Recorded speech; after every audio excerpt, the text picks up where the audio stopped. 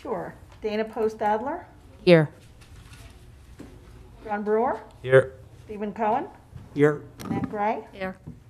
Todd LaRue, Here. Bryce Patton, Here. Carol Perez. Here. Great, thank you, Rochelle. So the next item of business is the election of officers. And we'll start with the chairperson. Do I have any nominations for the chair? Nominate Todd LaRue. Second. Okay, do I have any other nominations? I'm not going to run this time. Rochelle, could you please call the roll? Dana Post Adler, Yes. John Brewer, Yes. Stephen Cohen, Yes. Annette Gray, Yes. Bryce Patton, Yes. Carol Perez, Yes. Todd LaRue. Yes. Congratulations, Chair. It's up to you at this point. I'm happy to continue with the vice and second. Yeah, why If don't you'd you like- go ahead? Great, thank you. So now we'll open up nominations for the position of vice chair. Do I have any nominations? I'd like to nominate Dana Post Adler for vice chair and Bryce Patton for second vice chair.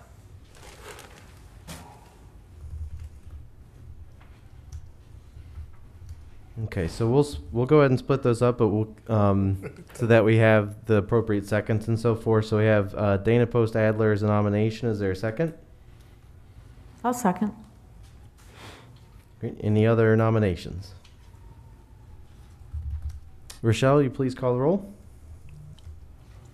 Dana Post Adler, Yes. John Brewer, Yes.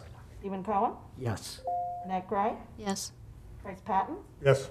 Carol Perez, Yes. Todd LaRue. Yes. Okay, and now for the second vice chair, do we have any nominations? Bryce Patton.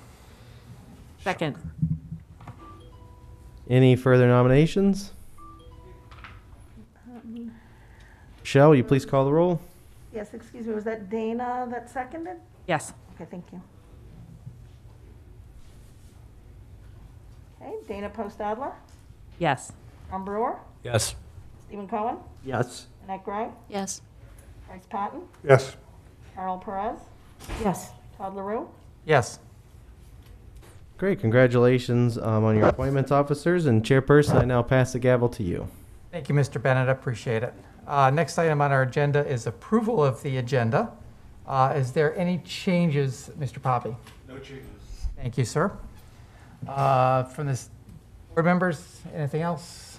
All right, seeing none, can I get a motion to approve the agenda? Motion. Sorry, who is that?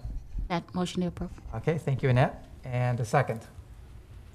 I'll second. Carol. Carol? And Chair, on these, in the past, we've done all in favor, but we're converting that over to a normal roll call. So, Rochelle, if you would, please. Dana Post Adler, Yes. John Brewer, Yes. Stephen Cohen, Yes. Annette Gray, Yes. Bryce Patton, Yes. Carol Perez, Yes. Todd LaRue. Yes. Okay, agenda's approved. The next item on the agenda is the meeting minutes from July 14th, 2021. I hope you have all had a chance to take a look at these. I skimmed them myself, but I'm hoping that somebody else also has seen. I will move to approve the minutes from 7/14/2021.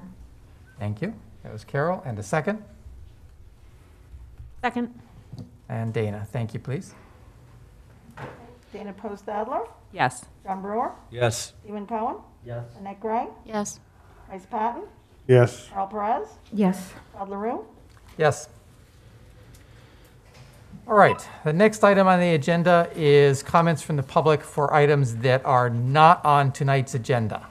So if you have any comments about items that might be relevant to this board but that are not on tonight's agenda, now would be the time to come forward and address the board.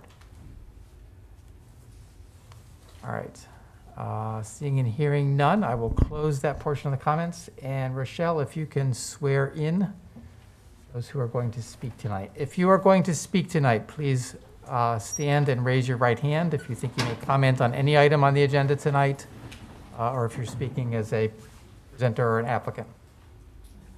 I the authority vested in me as a notary of the state of Florida, do you swear or affirm that the testimony you're about to give is the truth, the whole truth, and nothing but the truth? Thank you. Please be seated. All right, and I am going to read the quasi judicial rules. This meeting is conducted in accordance with the City of Delray Beach's quasi judicial rules. The applicant and the city will be permitted to present their case. The public shall be allowed to speak for 3 minutes each, or a maximum of 6 minutes if the person represents an organization or a group of people who are present but agree not to speak. The board members, staff, and the applicant may be allowed to cross-examine a witness. The city or applicant will be allowed to offer rebuttal testimony. The decision to approve or deny an application or appeal may not legally be made on personal views as to whether a project is a good project or not, nor may a decision to be based on the number of citizens who support or oppose a particular project. The law requires that all decisions be made on the basis of whether the project meets the requirements of law, the comprehensive plan, and the land development regulations. All right, and our first quasi judicial item is 8A, Atlantic Crossing Master Sign Program. Use? Hi, good evening. Welcome, new members. I am Jennifer Buse. I'm a planner for the City of Delray. We have a new gadget tonight. I gotta remember how to use it. Wrong way.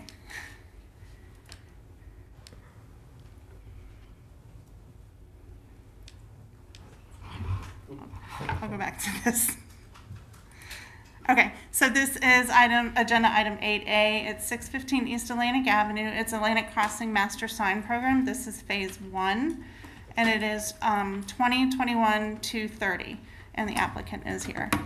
Thank you, Ms. Buse. And Mr. Gregory, if you could come around to the podium over here where it says applicant, and for all applicants or speakers on any item, this will be the podium that's used for speaking. This podium over here will be used for staff. And Mr. Gregory, if you could just state your name and address for the record. Mark Gregory, 18 Salina Avenue, number 29, excuse me, Delray Beach, Florida. Want to do the ex parte? I'm sorry. And board members, any ex parte communication on this item? No. Todd, I'll be stepping down on this item. Okay. I was a consultant on the project. All right. And then we will wait just a minute while you go to the little room, timeout room.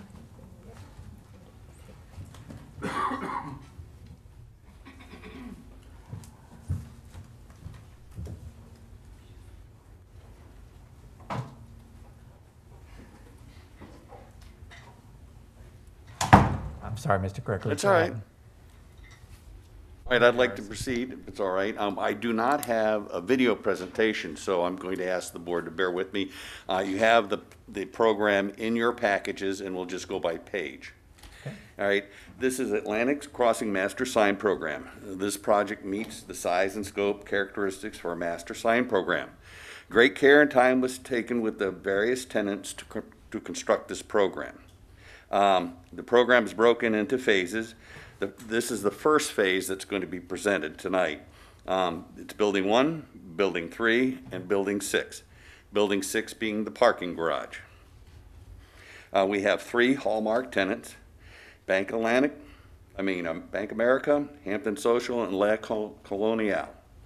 The general tenants will be allowed a sign at each of their entrances, meaning that the tenant that faces the street and has a walkthrough on the mall will have a sign at each of their entrances if they pass through, with the exception of Chico's. They would have 2 signs. That was their request. Going to the page, if we go to page 1, it shows a nice picture of the front of the Atlantic Avenue Federal Highway presentation. It explains the various phases and what we're attempting to do. Phase 3, it breaks down into an analysis of the unique restaurants, Bank of America, and that we're going to allow various tenants, logos, and colors.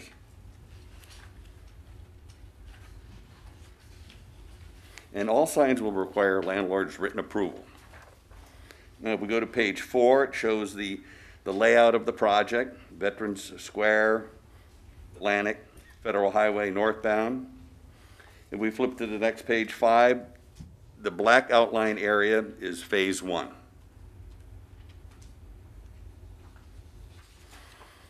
Page 6, we're going to see the layout of where the various tenants that are currently placed are. Page 7, we have various pictures of illustrations of the mall, the frontages on the highways, and there's various aspects drawn out in a nice illustration. Page 8, it shows the corner on Atlantic and North Federal Highway, and it shows the 2 Bank of America signs, south elevation and west elevation. We get into a little bit of detail, elevation showing the placement of the signs. The next page, 10, it shows the height of the letters, basically 12 inches tall, the logo being a little less than 2 feet. Page 11, it goes with the La Colonial, where they're going to be asking for 2 corner signs. They're going to be asking for some monogramming on a few of their awnings. And they have a little bar sign over on the west elevation, the left side. 13, it shows a placement of a floor plan where the signs are going. 14 shows an awning with the monogram and the outline on it. Page 15, I'll stop here for a second. It has a very neat, ornate, wrought iron type entranceway feature with a sign that floats on top of it. These are floating letters. The next one on 16 is Chico's. It shows their basically flat wall sign with 18 inches tall. Page 17 shows a small projecting sign. These are perpendicular to the roadway. Then we go to the Hampton Social, nice illustrations. We have page 19, we show a little bit more detail on it, sizing, placement, monogram logos on the awnings as well. Page 20, a little bit more of a detail, a close-up of the type of sign that they're looking for. 21, explanation of the lettering that was requested on the awnings. Again, a floor plan showing a layout of where the signs are going, and it also introduces Bar Dorado, which is centered in the mall area. Page 23, you're going to be looking at 2 signs on Bar Dorado, and again, this is inside the mall. Page 24, we're looking at the parking garage sign. We're just going to have a P with an arrow over the entrance of the parking garage, and it shows its placement in yellow on the lower right-hand side. The general tenants, they'll be allowed a flat wall sign or projecting sign. They're looking for unique shapes and sizes throughout the project. This is the last page, 25, and that concludes that part of the presentation. But I wanted to note that we have questions raised about sizing, a number of some signs, and we are open to discussion with the board to talk about all of this. We look forward to answering any questions you have, and look forward to your support. Thank you very much. Thank you, Mr. Gregory. Ms. Buse? And before you start, Rochelle, do we have IT support available? He just stepped out. Okay, because I can't open any files. It's like, Is everybody else having that same problem? no, because I can see Price That's a- next to that's a me, and he's, laptop, and this is, under use. it's literally taking forever to download individual files. Probably not on a wireless network or something. It's connected, but it's like slow connection or something like that. So it's, you can see it's only, it's been sitting here for a number of minutes, and it's only downloaded a tiny bit, and Okay, let me see if I can grab an iPad.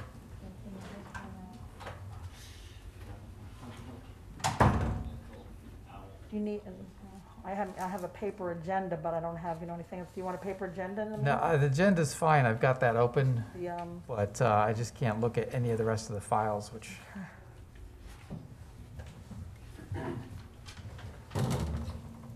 What's your Wi-Fi network? On Delray Private. Not the right one. That's probably why. then. It's Delray Public, I thought. It's, one I'm on is, Could you use, Delray Public. Well, I'm gonna Chambers. need it for the whole thing. You're on Delray Public Wi-Fi. Chambers. Yeah. This one? Delray, this one. We'll try that one. Chambers. Okay, let's see if that works.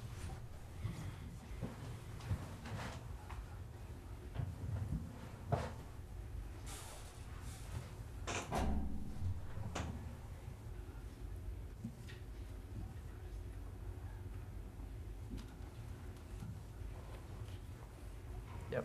You got it? Yep, working. Perfect. Okay, thanks, Jennifer. Thank you, Steve. Was it okay to go ahead? Yep. Okay.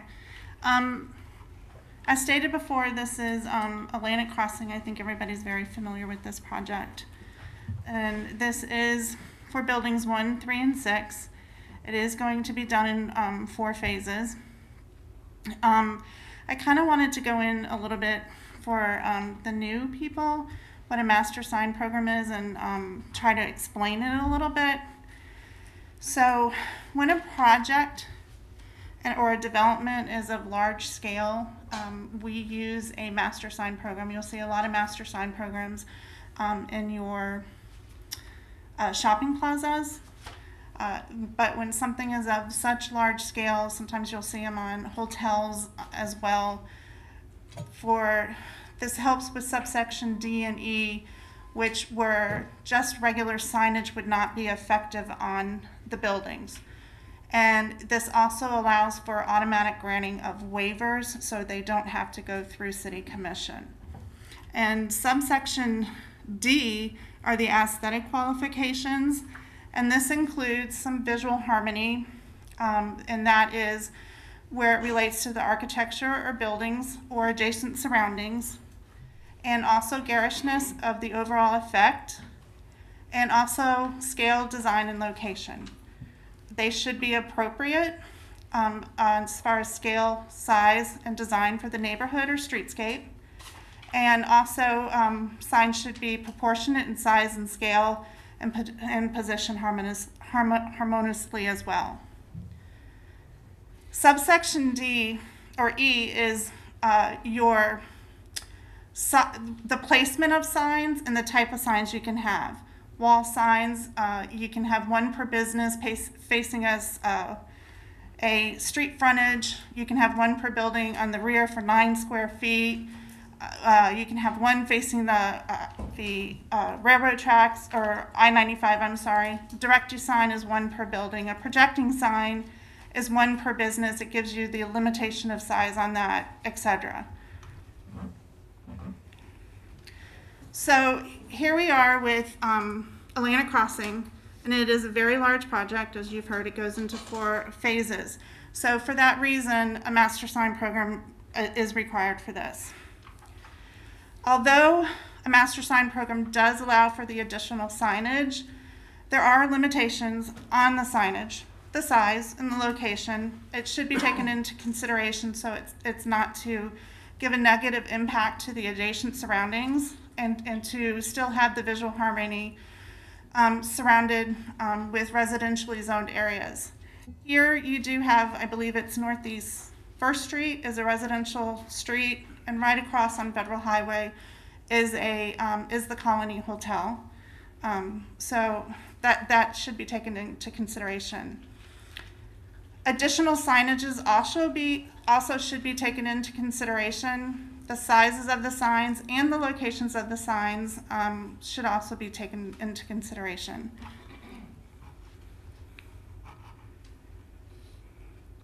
So this is the area of where, except for Building 6, which is the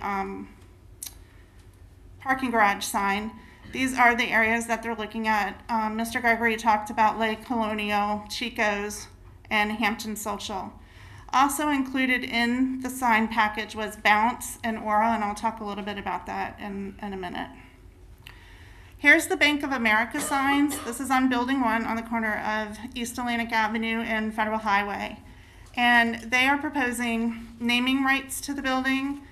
And so this will be up on the upper floor on the tenant spaces. And these signs are 40 square feet apiece. These would be allowed under straight code and sign permitting. Normally, you don't see signage above the first floor, but when it comes to naming rights, we have seen signage and allowed signage above the first floor. This is Building 1, and again, this is Atlantic Avenue and South Federal Highway, and this is Lake Colonial. So they're proposing 2 flat wall signs, one on the west elevation and one on the one flat wall sign on the south elevation. And these are the 2 signs. This is the bar sign that they're looking at, and the floating letters, as Mr. Gregory had stated.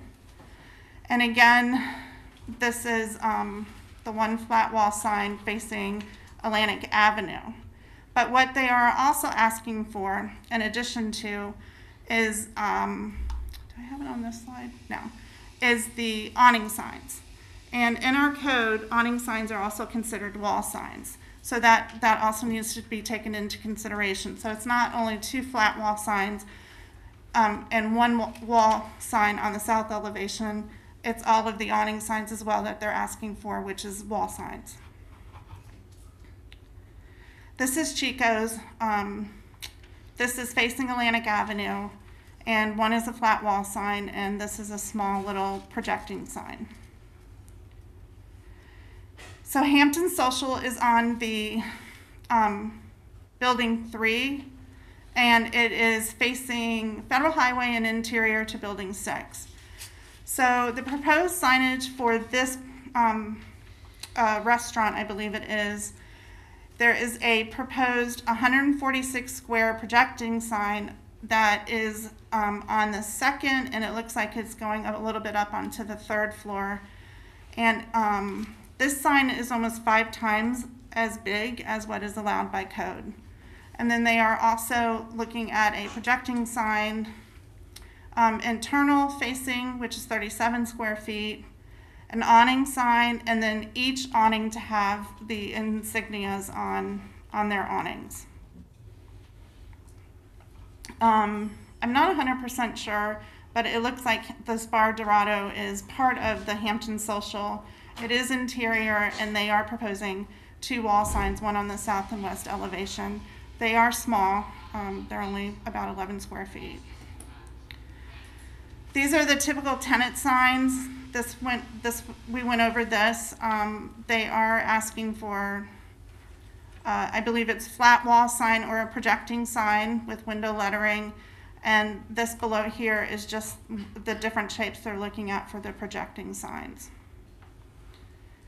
And this is the proposed parking sign for Building 6.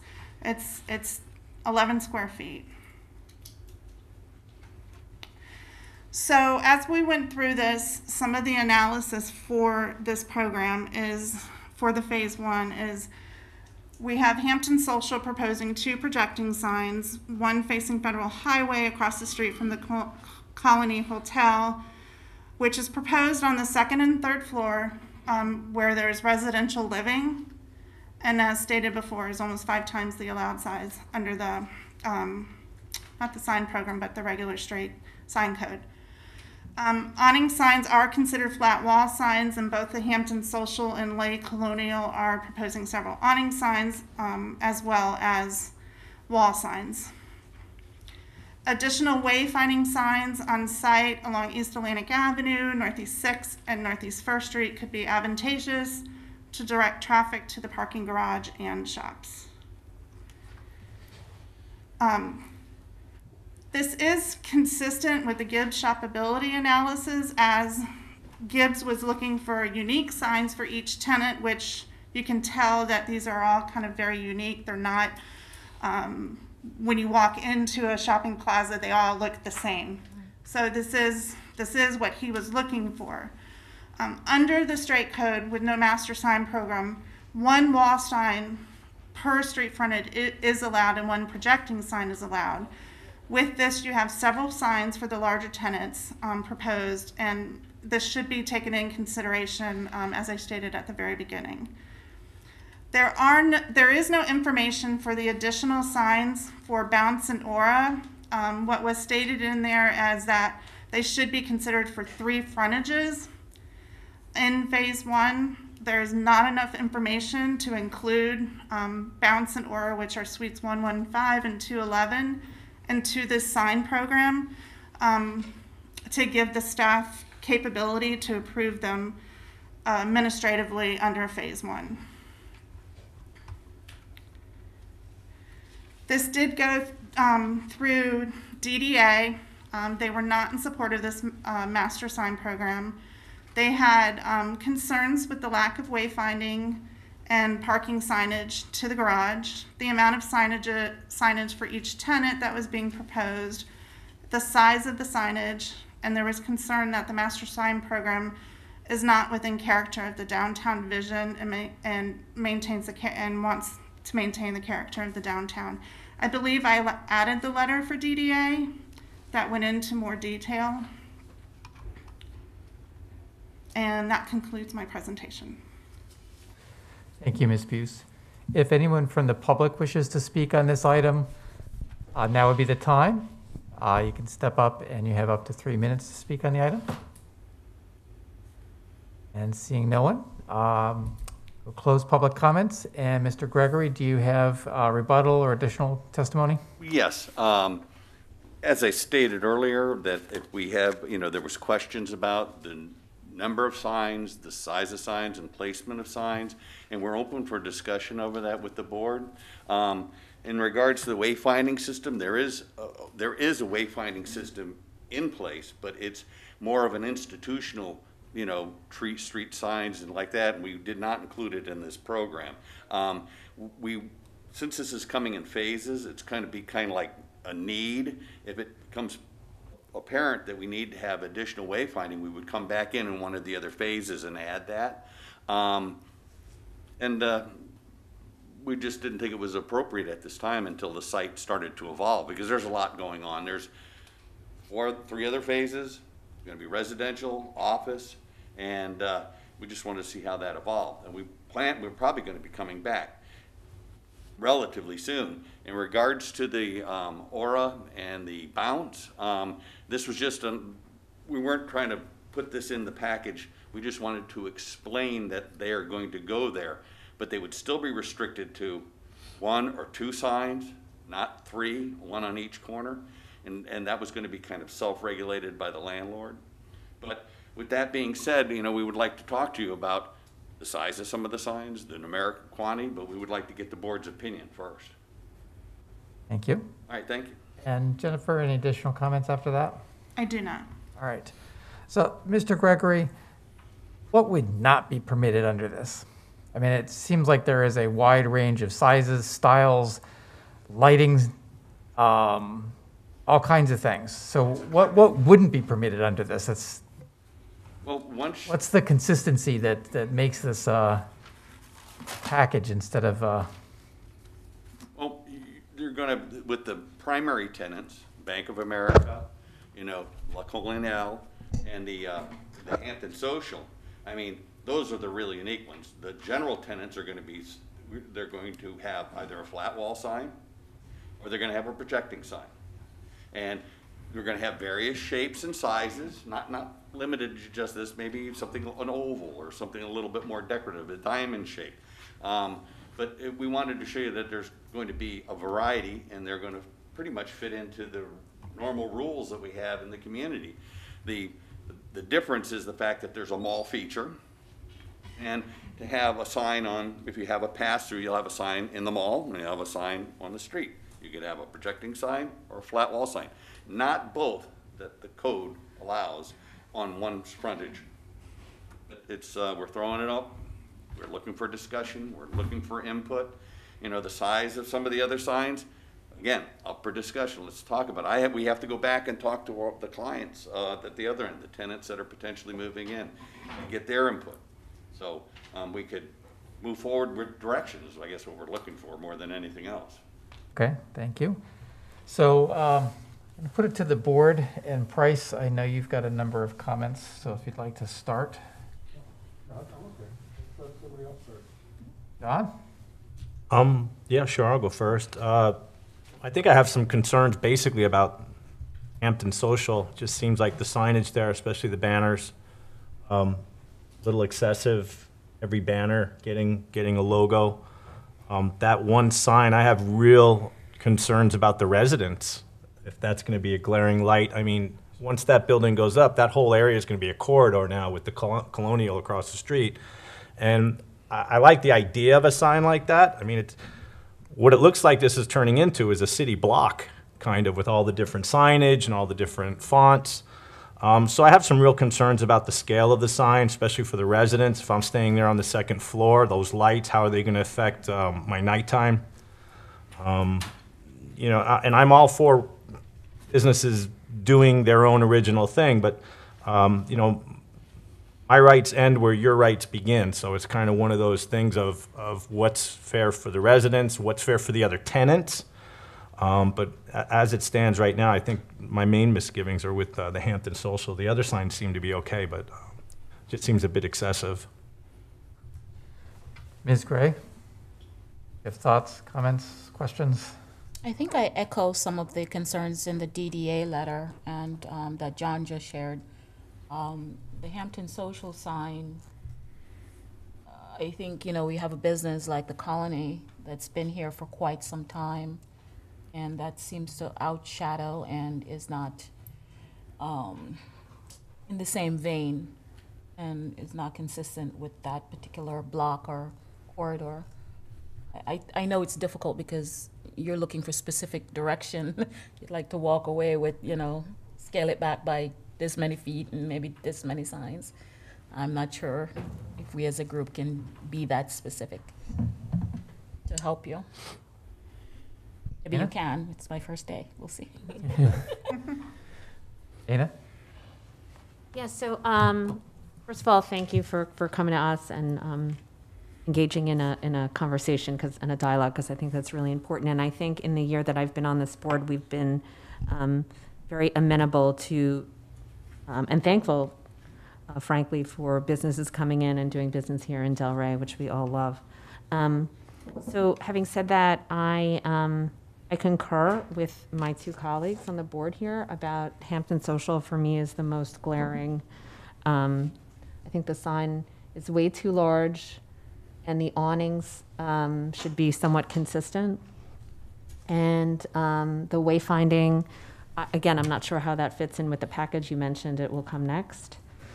And then also the Bank of America sign, is that going to be illuminated? Because I think we'll have a similar issue with the residents on the second floor there, right? And really it's sort of, it's not really up to us as a board to tell you how to, you know, what will kind of be approved. But those are generally my concerns. Again, the Colony I think is fine from my point of view, but and Chico's, whatever you showed us, it should be fine. Those are my comments. Thank you. Steve? Yeah, I would agree with most of the comments so far. I think that Hampton sign on the side is a bit large, especially if you look at the other buildings on the street. I just real quick kind of looked down the street at some of the other facades, and none of them, I don't think any of them have signs of that scale. I also think that the Hampton Social, I mean, the signage itself, I think over-announces itself. That makes sense? Yes. And, you know, in the lit up sign, is that like a neon sign, kind of? Is that the technology? That sign is not a neon. Oh, no, but the one that's lit up? Yeah. Yeah.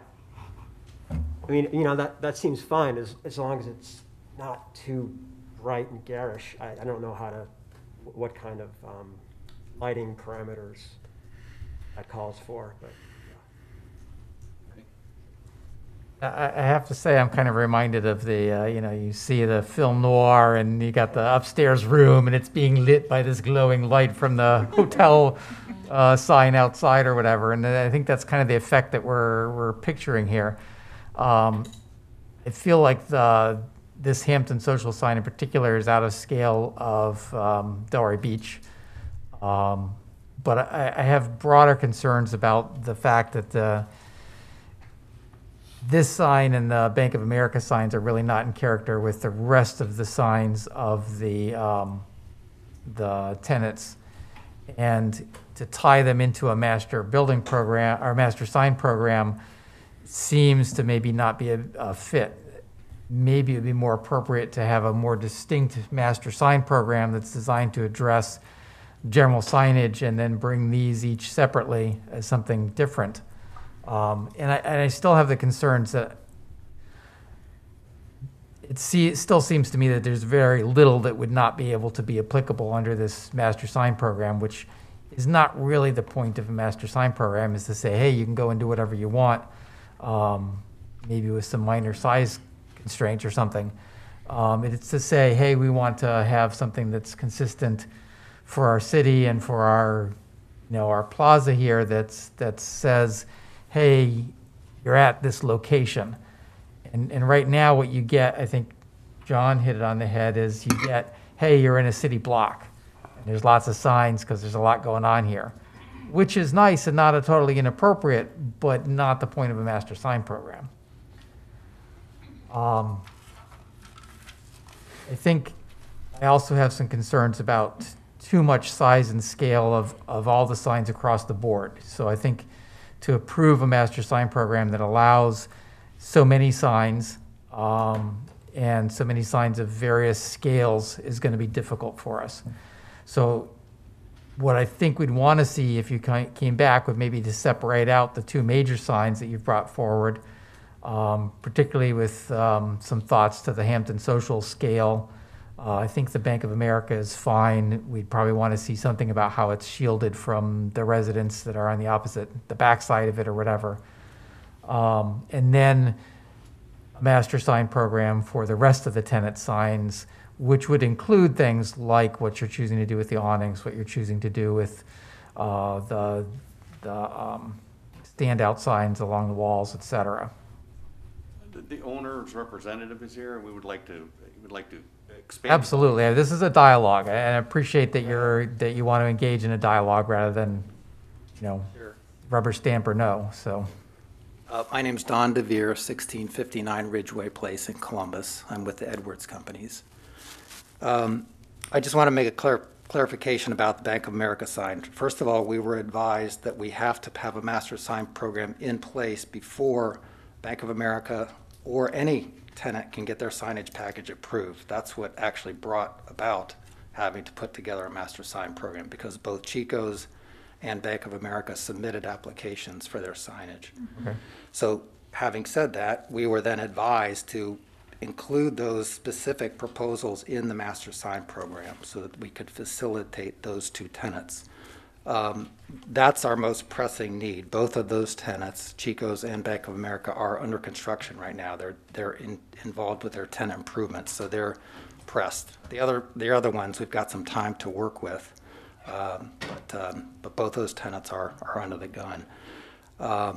Just another clarification of about Bank of America. There is that building is all commercial. There is no residential near that building. Any illumination projecting from that sign, which is pretty small, I think it's only 12 inches high, would not interfere with any adjacent residential. Just so we're clear on that. And just one other point of clarification about the awning signs. Am I correct that a logo constitutes a sign? Mm-hmm. Yes. Okay. And I'm available for other questions and comments as well as we go on. Todd, if I may too. Go ahead. Did you have another point? Yes, one other, something I would ask that we consider tonight is, again, to allow for Chico's and Bank of America to proceed if we find them appropriate, is to remove the Hampton Social sign package from the submission tonight and move forward with what components of the program are acceptable to the board. Okay. Ms. Buse? Yes, I was just trying to understand where you were going with the Hampton social sign and Bank of America being different or being a separate sign program from what they submitted. I quite wasn't understanding that. Well, I guess they're not, most of the signs are for the individual tenants that are at the scale and at the height of people along the streetscape or whatever. These are signs that are designed to highlight the entire building. If they're included, does that mean that other places within the building are also allowed to do similar kinds of size and scale under the master sign program? No. And he is correct. Bank of America and Chico's is in right now for signage. So what the master sign program does do, again, it when it's written, it limits the amount of signage that a storefront can have. That is up to the board to decide, and the size. That is up to the board to decide. I just want to point out, when you asked Mr. Gregory what would be allowed under code, so I wasn't asking what would be allowed under code. I was asking about what would be allowed under this sign program. So usually sign programs, the master sign programs, provide some trade-offs for the master sign program, but they also impose some limitations to keep some consistency, and I don't see any of that. So right, because all this inner inside here, any sign besides a projecting sign or a very small canopy sign, all of that flat wall signage would have to go straight to City Commission for a waiver. And so, again, when I was trying to explain with the master sign program earlier, that helps them. But with that being said, it doesn't give them carte blanche to have 5 signs on one building or large signs that are not consistent with the downtown area, etc. But I also don't feel like Bank of America and Chico's is a sign program. right. So what Mr. Gregory was saying is that they were advised that they needed the master sign program in order to complete those. But they don't necessarily have to be included in the master sign program to be completed. They need to complete the master sign program. It has to allow for that, and then they need to. And then the signs can be approved administratively. Right.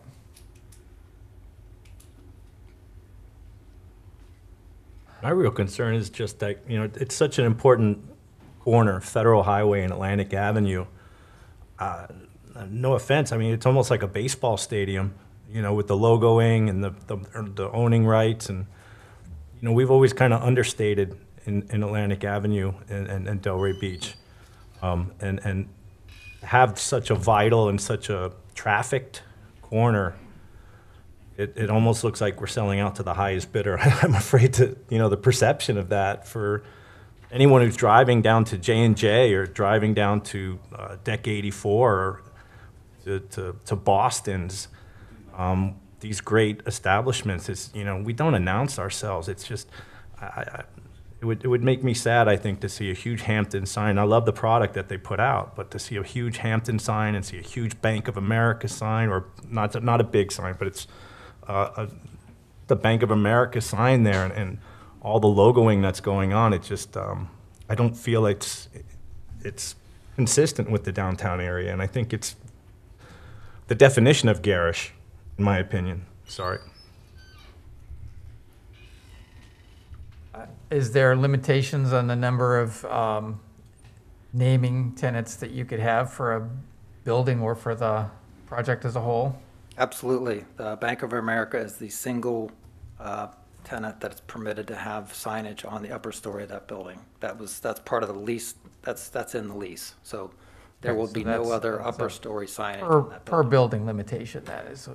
Yes. So then Hampton Social would be per building limitation for that one as well, or no? That was not really part of the negotiation. They don't have any kind of naming rights, if you will, related to that building. That's a residential building primarily. This is just the proposal that they put forth. That's where it came from. So So one of the things I don't see then is any limitations, again, in this sign program so far that says there would be a limitation on, say, one building that crossed the floor levels of the project per building or something like that. So that, like the Hampton Social sign, you're going from second floor to third floor. The Bank of America sign is, at the third floor, I believe. Something that would be a limitation then that says only one sign would be able to be like that per building, something along those lines.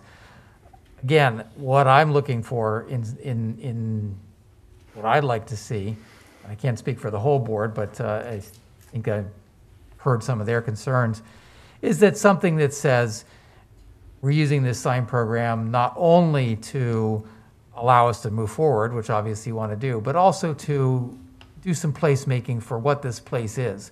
What is Atlantic Crossing, and what is its identity? And I don't see anything that kind of establishes that here.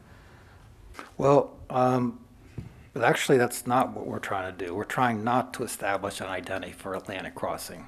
We're trying to do what this gentleman spoke about, which is to make it feel more organic, a collection of independent small businesses, not a big project, not an Atlantic Crossing program. Nowhere in this entire proposal or anywhere in our development is there a proposal for an Atlantic Crossing sign.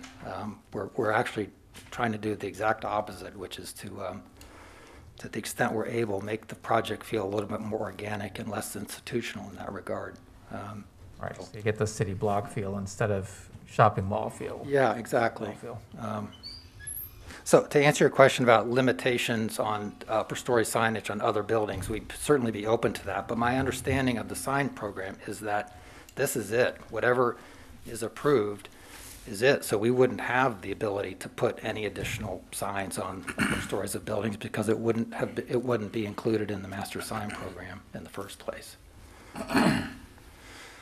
Mr. Poppy, do you have? Yes, Chair. Scott Poppy, Principal Planner for the City of Delray.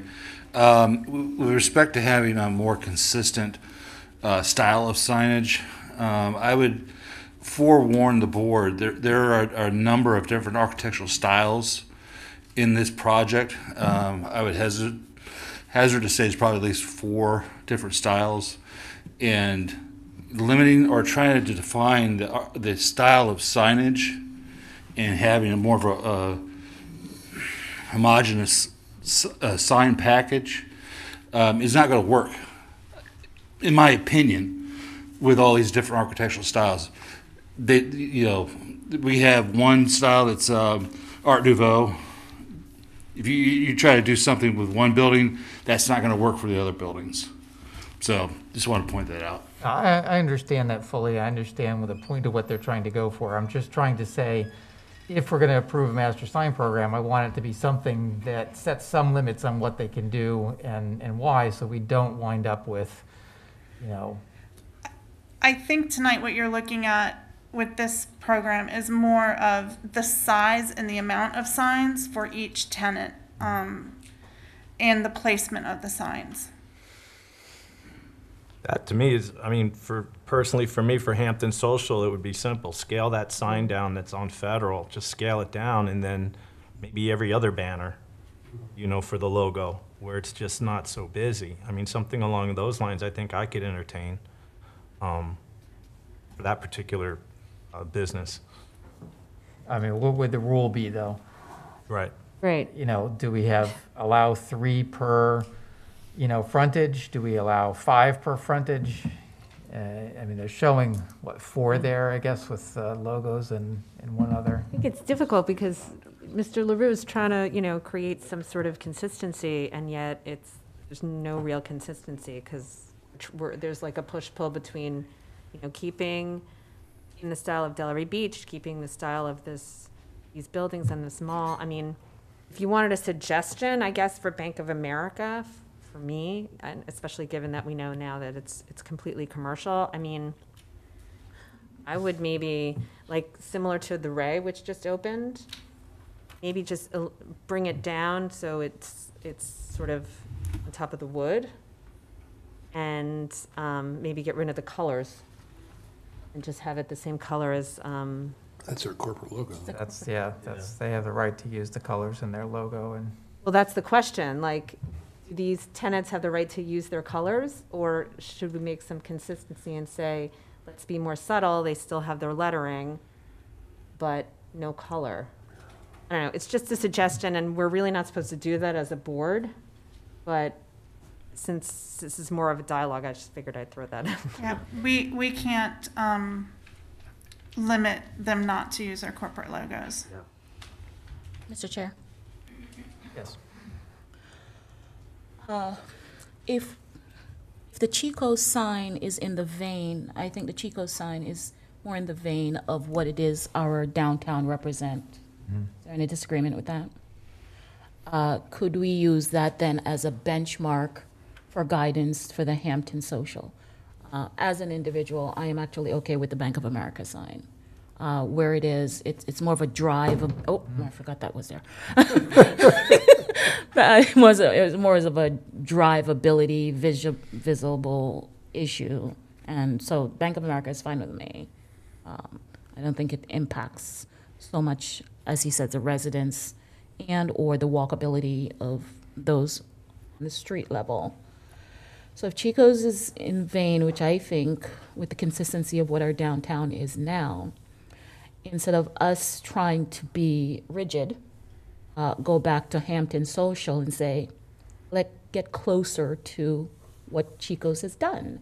I just pulled up the Colony Hotel, which has been here forever, and they have 2 banners, logos on the front of the street.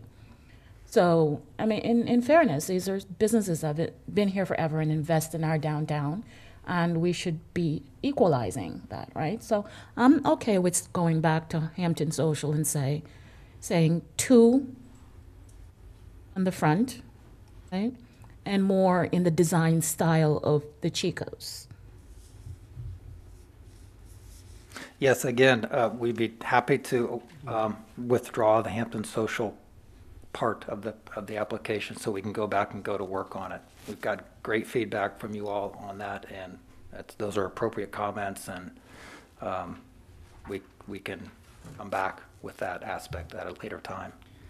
So this should have been a concept review. How come we're here as a formal hearing? Because they do have the Bank of America and Chico signs they're trying to get approved. Okay, and then a question for Mr. Bennett. If, it looks like if we motion to approve it, even if we just include verbally in the motion that we're only approving Chico's and Bank of America, which, by the way, I have no problem with either of those signs. Right. But it says we're approving the master sign program. So I just want to make sure that we're not approving stuff we don't realize we're approving. So I could potentially help you with language that would say that you're approving a master sign plan that only includes the Bank of America and Chico signs as presented. And this, of course, is subject to Scott and Jen feeling comfortable as well. The applicant would need to agree to that. My concern that I would tell you is that once something is approved, you are not going to have much ability to modify that. And so that could create a problem in the future. It could also, if the board is looking for consistency in signs, it could potentially pigeonhole the applicant into signs that are more consistent with Chico's and Bank of America instead of these other designs they've presented. Yeah. So there are concerns on both sides. I understand the applicant would like those signs to go up as quickly as possible, especially for their tenants.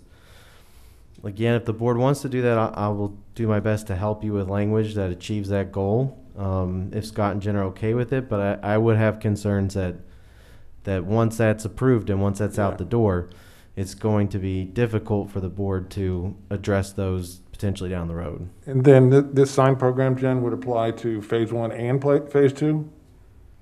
Or are they 2 separate master sign programs? The goal is they come in with phase 1 as a master sign program, and then each phase would be an amendment to the master sign program. So they would build upon it. So, well, I that's why I asked Mr. Bennett about the, what we'd be approving tonight. I understand the urgency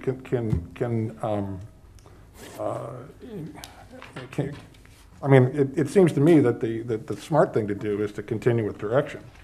The direction being that the Chico sign and the Bank of America sign are fine. But I don't know what kind of time constraints the applicant's under. Yeah, we're talking at least a month probably before the next SPRAB meeting. No, it's going to be in 3 weeks, 2 weeks, like the second week of October. If we have one, then we haven't always had one. Well, we can bring him back for just that.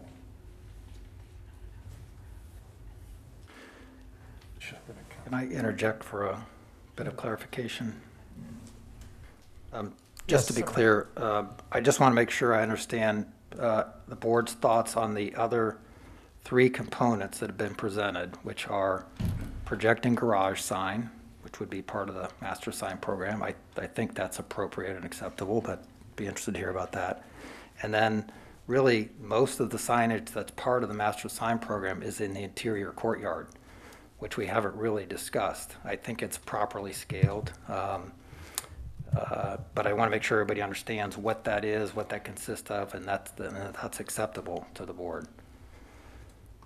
This is a representation of various sizes and not sizes, shapes. They're, Jennifer, do you remember total square footage on those? It's right here. So the smaller tenants would be allowed a flat wall sign or a projecting sign. So the flat wall sign would go by straight code.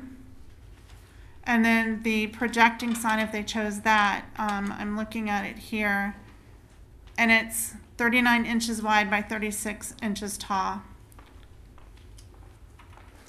And these are all the interior courtyards, so the storefronts that face out onto that interior pedestrian courtyard.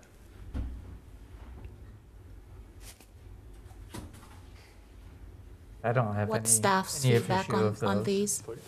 9 square feet. There's no issue with this, because again, you're going by what the sign code allows.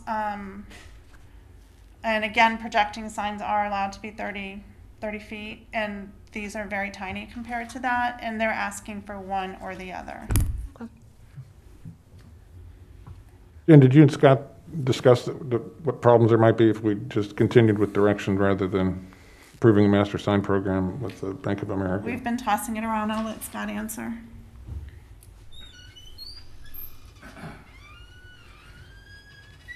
It certainly would be a lot cleaner for us if the entire master plan was approved at one time, rather than approving, say, Building 1, which is the one up on Atlantic Avenue, the Bank of America, versus the Hampton. If you want to approve the master sign program for Building 1 and exclude Building 3, which is the Hampton,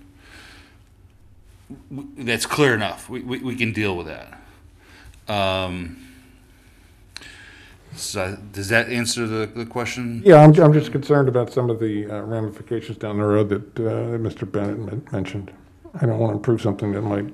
Well, I think he was kind of leaving to staff on whether we felt we had enough or had a comfort level if you separated those out, and then they had to come back with a master sign plan modification to do then Building 3, which is the Hampton building. Is the Colonial, is that in the first building or third building? That's in Building 1. It's in Building 1 too, so we'd be approving that sign too. Correct. I have a question about that sign. It would now if you do individual buildings or individual signs on the building, then it gets. No, I don't want to do that. We're getting into a fuzzy area for us. It seems like we're reaching an area where we might be willing to approve I might be willing to approve a master sign program for Building 1, but if we do that, the Colonial is in there, and I have a question about it. Is that Mark? Is that's a neon sign, right? The one that's on that's one that's on. Yes, I think one is LED, the other one is neon. Is that attached to the wall? It looks like it was on the. There's one attached to the wall. That's the one facing. That one there. That one. One's floating on top of that wrought iron work. And that's a covered entranceway? Yes. I like the look of it, but is that, do we have freestanding neon signs elsewhere in the city? We allow neon signs, they don't allow them in historic districts. I know that. Well, we've got them all over the place, unfortunately, but do they, I thought they had to be on the wall, though. Everyone I see on Atlantic seems like it's on the wall. As long as it meets wind loads, the sign's fine. And you don't have any wind load concerns with that sign there? Which one, this one? The neon, yeah. That would be up for plan review to determine when it goes through. So then they'd have to prove the loads and stuff now? Correct. This has to go through a structural Right. engineer. Yeah. That's gonna tell us the size, thickness, the strength of the materials. So really quickly, because now I have a bit of a concern because some of those internal shops are in building 3 as well. So if you approve just building 1, you're leaving out the internal shops for building 3.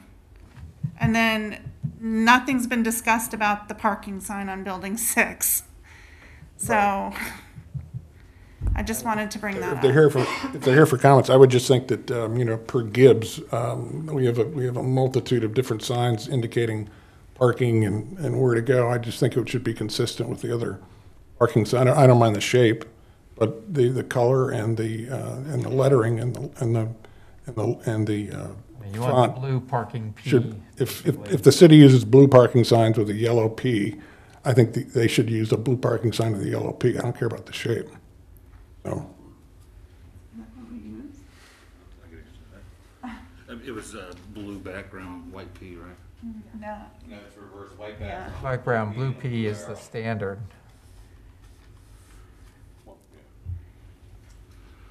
So that's consistent in color with the, The color is, my understanding was it was to be a blue background with the white P. We can reverse that. Yeah. if it just be consistent with the rest of the garage in town. signage, yeah. Is there only one parking sign? Yes, because there's only one parking entrance. However, with the vehicle traffic, is one parking sign sufficient if someone's driving in either direction? I have that corner in my head, right? Yeah, so it's a two-face sign facing north and south. So as you turn southbound on 7th from First, you should be able to see the P. And likewise, northbound on 7th from Atlantic, you should be able to see it. And staff's okay with just the one? The detail doesn't seem to be. Well, I'd like to bring Jen up, but yeah, we're fine with one, but you do remember the DDA expressed concerns. This is that one of the points that they made is the wayfinding to the garage entrance, and that's basically you see like downtown West Palm, you'll have the blue signs that says go down this street.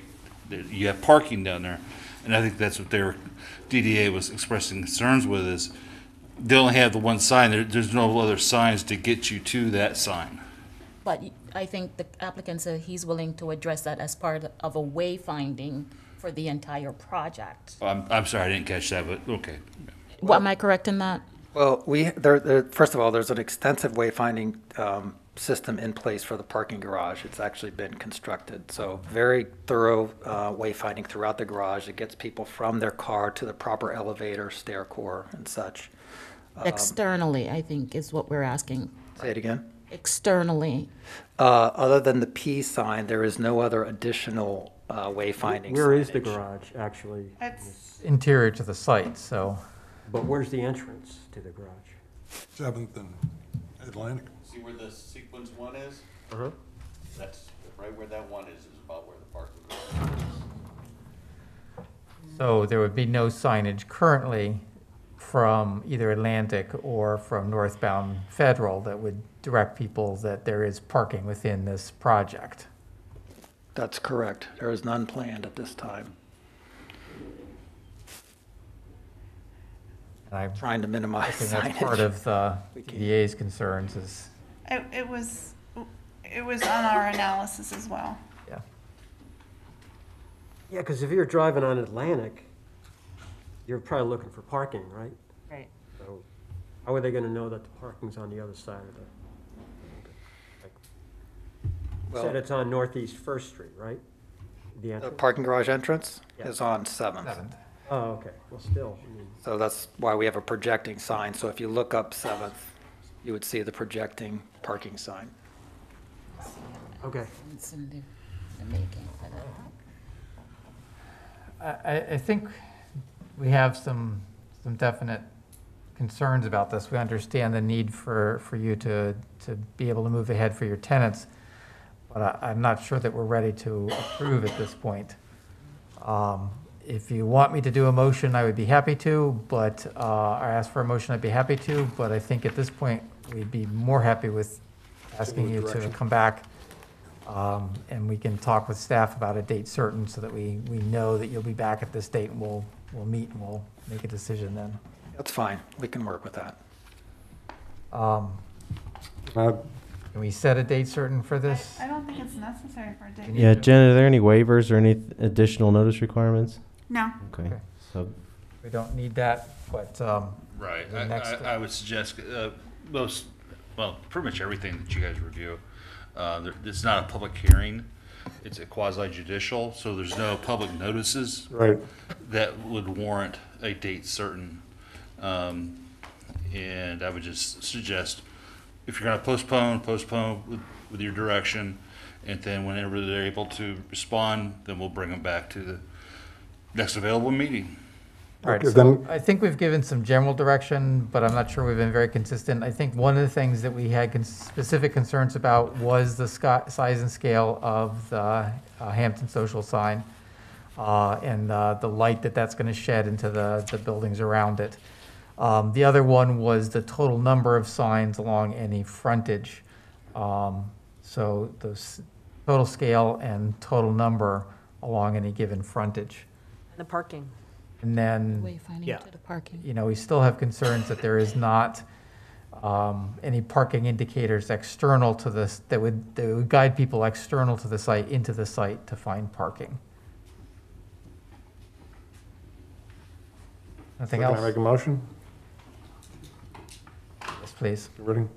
I'd like to make a motion to continue with direction, the applicant's master sign program 2021-230 for Atlantic Crossing located at 615 East Atlantic Avenue.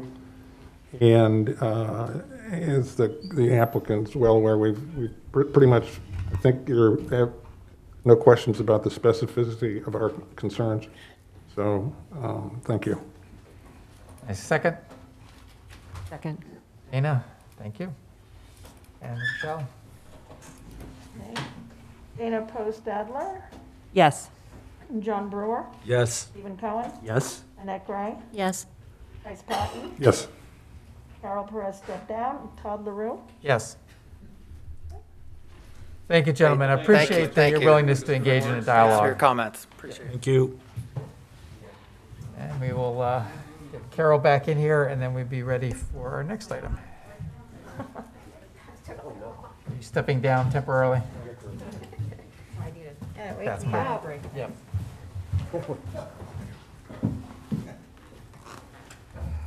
Rochelle, Dana is off the dais temporarily. Be right back.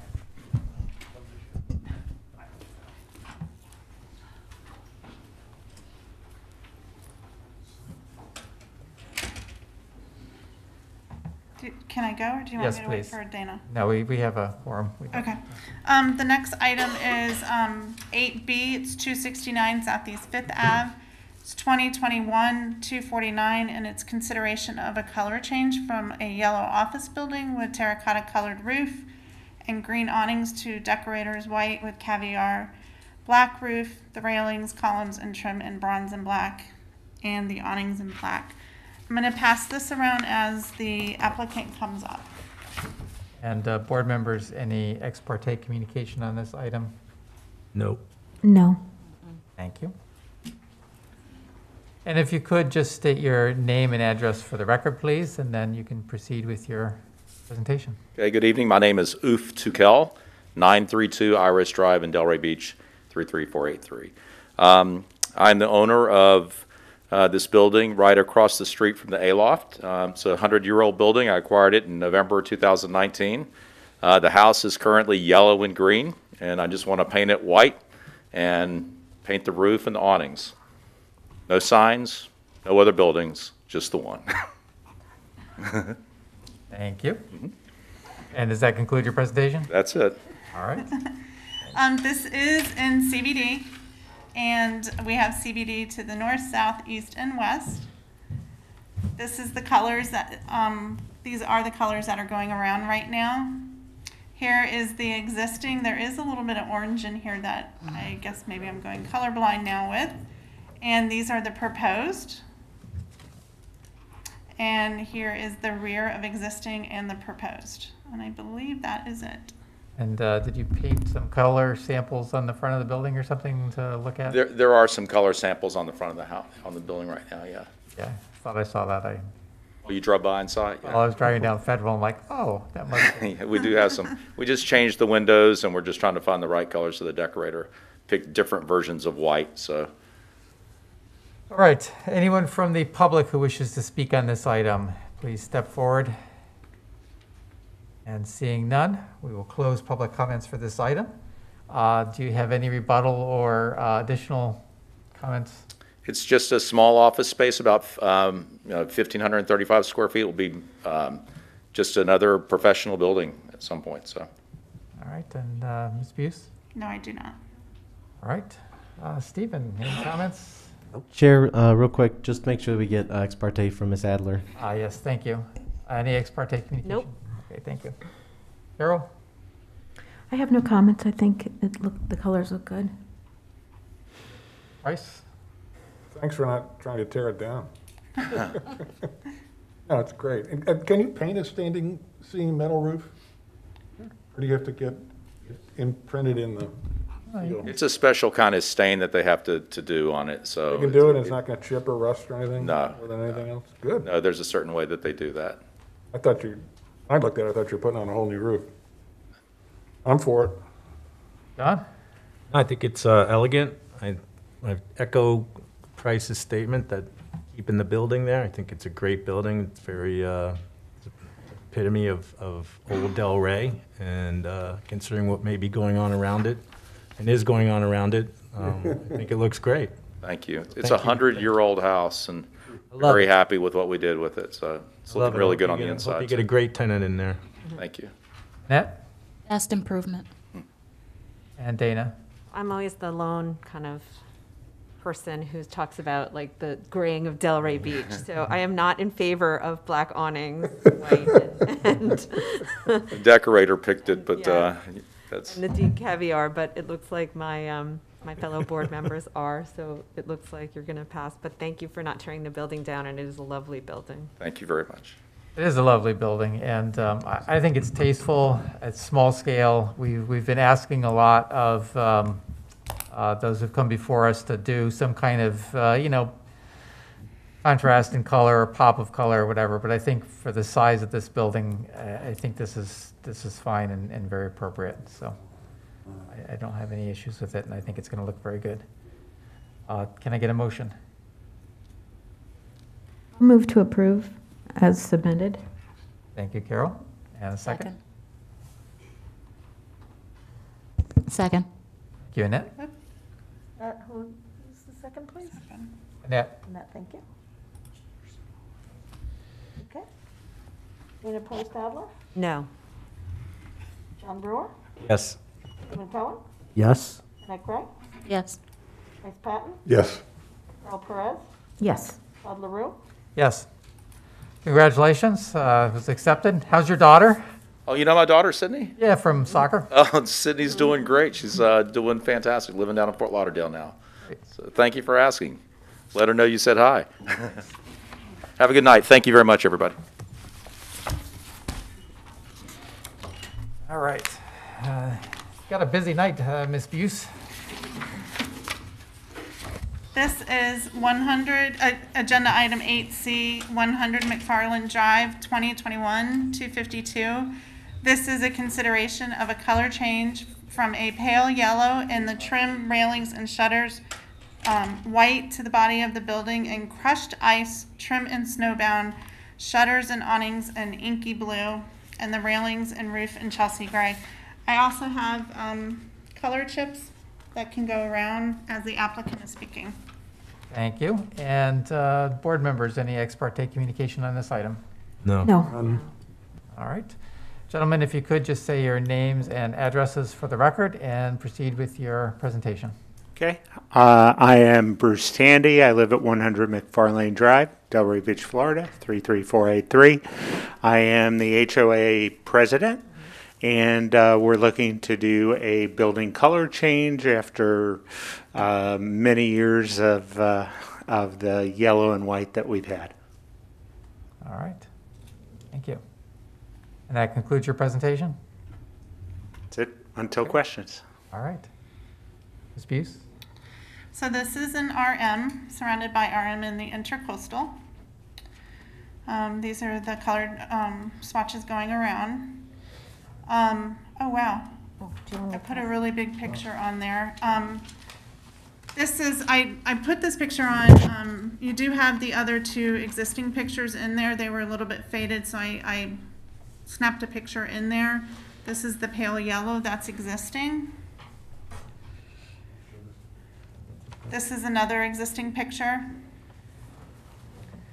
Here's an existing and a proposed. And here's another proposed of the rear. And that concludes the presentation. All right, thank you. Anyone from the public wish to speak on this item? Please come forward.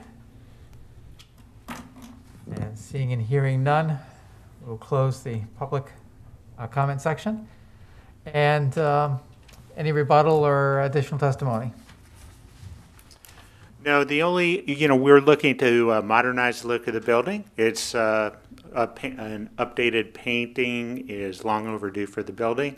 And as we, within the last year or so, we added additional decking and some new railings. So we're just looking to bring the whole package together with a modern look, but with a little bit, not just the usual, with a little bit of splash of a nice blue shutter look. Thank you. And Ms. Buse? I do not. All right. So just looking at the rear view image in the materials we received, is there any of the blue on the intercoastal side? No, there is not. Okay. All right. Dana, would you like to start off? Oh, you have to have me to start. Well, we knew you weren't going to like it. So thank you for putting the blue shutters on. That really, for me, makes it. And I understand everybody wants a cleaner look and a more modern look. And I know we've worked with HOAs before, and it's not easy. So thank you so much. So yeah, other than what Mr. Chairman just pointed out, that there's no blue on the rear view, it's fine for me. So thank you. Just as a point of info, there was some discussion amongst us about doing something back there, but because of the architectural features, there's really not a spot that we could all agree to put something. You can see there's a white banding that looks back there, but when we did a lot of that, Sherwin-Williams play with the program thing, and it just didn't look right. So, that's where we wound up. We did actually present 3 different color combinations to the HOA, and this was the one that was sort of the unanimous decision. Thank you for making the shutters blue. That's all. I'm very excited about that. Stephen? Yeah, I like it. I mean, I like the dental work on the side, on the corner. That's what I think you call that. Coins. Corners. Yeah. Everything's gray now, so gray. So. We call it crushed ice. Off-white. Light gray, very light colors. Yeah, I like it. Carol? I'm good with it. Thank you. All right. I'm fine. John? Nothing. Good, no comments. All right. Motion, please. I'll make a motion to approve. Thank you, Dana. And a second? Second. That was John. Thank you. All right. Michelle, when you're ready. Dana Postadler? Yes. Tom Brewer? Yes. Stephen Cohen? Annette Gray? Yes. Bryce Patton? Yes. Earl Perez? Yes. Todd LaRue? Yes. Congratulations. You have your color scheme, and I think it's going to look good. Thank you very much, and thanks for all the hard work you do. Thank you. Thank you. All right. Ms. Falcone. Good evening. Good evening. Rachel Falcone, Planner, City of Delray Beach. I will be entering agenda item 8D into the record for Holy Donuts, file number 2021-227, and it's for consideration of material change from a teal awning with a white wave trim to black and white striped awnings. And the applicant is present to give their presentation. Thank you. And board members, any ex parte communication on this item? No. No. All right. If you could just state your name and address for the record, and then go ahead with your presentation. Hi, my name is Blanca Reyes, 591 Ivernia Street in West Palm Beach, Florida, 33401. So today is a pretty simple ask, I think. We're opening a mini donut shop in Delray next to Sandwiches by the Sea, so right on Atlantic. The awnings were in a desperate need of change. We played around with the colors a little bit, and surprisingly enough, a lot of the colors that we picked were either discontinued or out. We thought the black and white was going to be, since it's a mini donut shop, we thought it would kind of fit the theme. You know, we're obviously aiming for a lot of families, a lot of interaction with people walking on the street, especially coming in and out of the beach. So we thought this would be like a fun little change for the little corner there. There's awnings, there's 2 awnings in the front, there's one on the side and one on the back as well. There's some seating back there shared with the sandwich shop going to the upstairs unit. So we are wanting to change all of them to kind of unify them and kind of make it all just a little fun and nice. Thank you. Ms. Falco? Okay, so the property is located at 1214 East Atlantic Avenue, just by the beach, and it is in the Central Business District. Here are the existing awnings and the proposed striped awnings for the front elevation, and here is the existing versus proposed in the rear, as well as the side interior. And this was seen by the DDA, and they did recommend approval. And that concludes my presentation. Okay, thank you. Bryce, any ex parte communication? No. Okay. So we will ask for public comments at this time. If anybody from the public wishes to step forward and... All right, seeing and hearing none, we will end the public comments for this item. And do you have any rebuttal or additional testimony? No, sir. All right. I do not. Thank you. The board then. And Annette, would you like to start? I'm good with it. All right, John? I think especially with the pink that they're doing, it kind of colors complement on the wall there. Right, that's part of it? Bryce? What's that? I don't know. Secret door, not so secret. I'd prefer that the material be canvas, but I assume this one's much longer lasting. It is, and it's a lot easier to keep clean. So since there is... You can just throw some bleach on it and clean it up, as opposed to canvas, which might... Well, it's just, yeah, the company that's actually installing the awnings suggested keeping the vinyl, which I believe was the previous material on there as well. You know, it's easier to keep the white looking bright and not make it kind of go yellowish or brown. Okay, good. I'm good, thank you. Probably helps keep the black looking black instead of gray, too, or crushed ice or whatever we're Right. calling it these days. Earl? Yeah, I like the black and white. I think it's a nice pop, and That's great. You're opening up a donut shop. Thank you. Thanks. Steve? Is it the place on the corner? It is, yes. Okay, because there's another place next to it. The sandwich shop. Yeah. Correct. That looks good. Like it.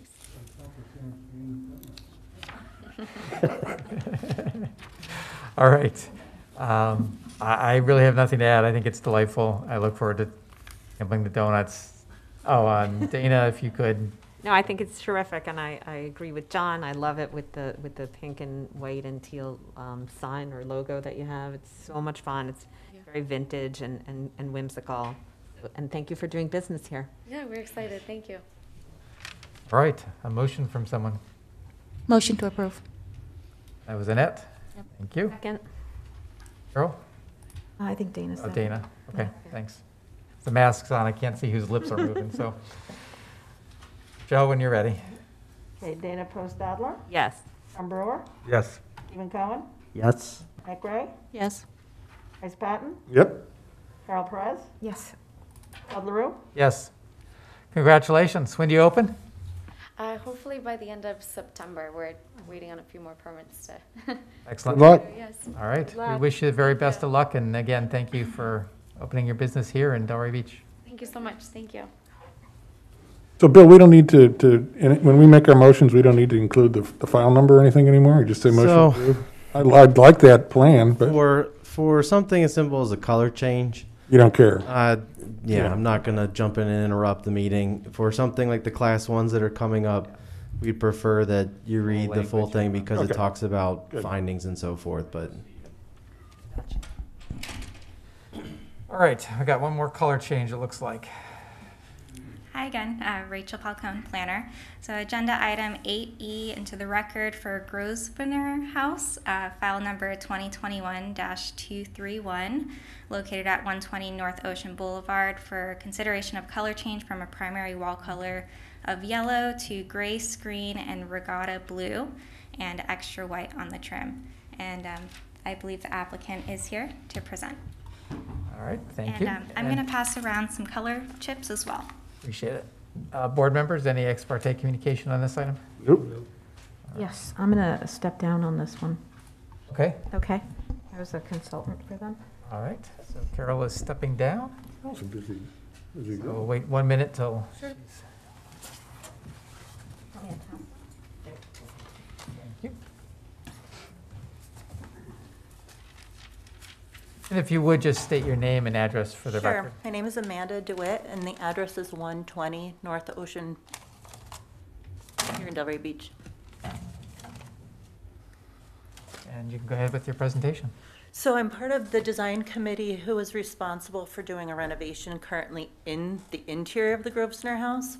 Along with that, we really needed to update the exterior. It's been quite some time.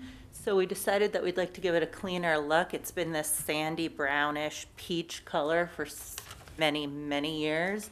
And we're just hoping to make it look a little bit crisper by the beach. The idea is to keep it the same color pattern as it is now, but just to change it to like a silver color gray and this more of a dustier blue. So the front of the main building would look similar to this. The center area would stay white like it currently is, gray on either side with a blue section, and then gray around the sides. I believe there's also, these are the wings buildings. They're on the north and the south side of the property, the front and the rear.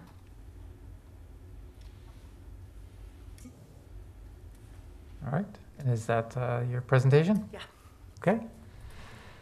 Falco?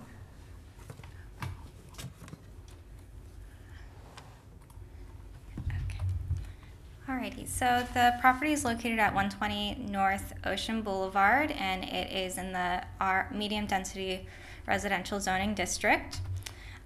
Here are the current existing photos of the property with this yellow or beige color and white in the center. And this is the proposed rendering showing the gray and blue color scheme and white trim, and then the white in the center as well. Here's another image, just a close-up. And that concludes my presentation. All right, thank you very much. Anyone from the public that wishes to speak on this item? All right, seeing and hearing none, we'll close public comments. And do you have any additional testimony or rebuttal to the city? No. All right. Falcone? No, I do not. All Thank right. you. Let's see. John, would you like to start off? No, I don't have too much. Ocean style. It's clean. Thank you. Ed? I'm good, thanks. Tina? As I said earlier to another applicant, thank you for the blue, and looks great. Thank you. And Price? No problem. I think it looks delightful. I think it's going to be a big improvement. I've been by there for many years, and I think this is going to be very, very nice, very modern looking improvement. So I think it'll really make that stand out. So thank you. Excellent, thank you, I appreciate it. Having said that, can I get a motion to approve? Motion to approve, that's all you got to say. For the color change ones. Thank you, Price. Second? Second. Thank you, John. Dana Post Stadler, Yes. John Brewer, Yes. Stephen Cohen. Yes. Annette Gray, Yes. Bryce Pappy, Yes? Carl Perez stepped down, Todd LaRue. Yes. Congratulations. Thank you very much. All right, let's get Carol back in before you introduce the next item. I'll go grab her.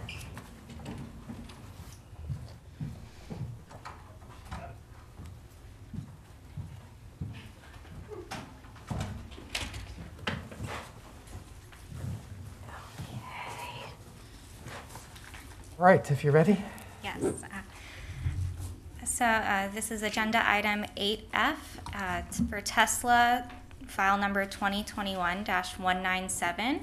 It's for consideration of Class 1 site plan modification associated with the facade and site improvements such as painting of the two structures, modifications to the mansard roof, updating ADA compliance spaces, the addition of a freestanding canopy structure covering 6 parking spaces, and the addition of vehicle charging stations for service use only.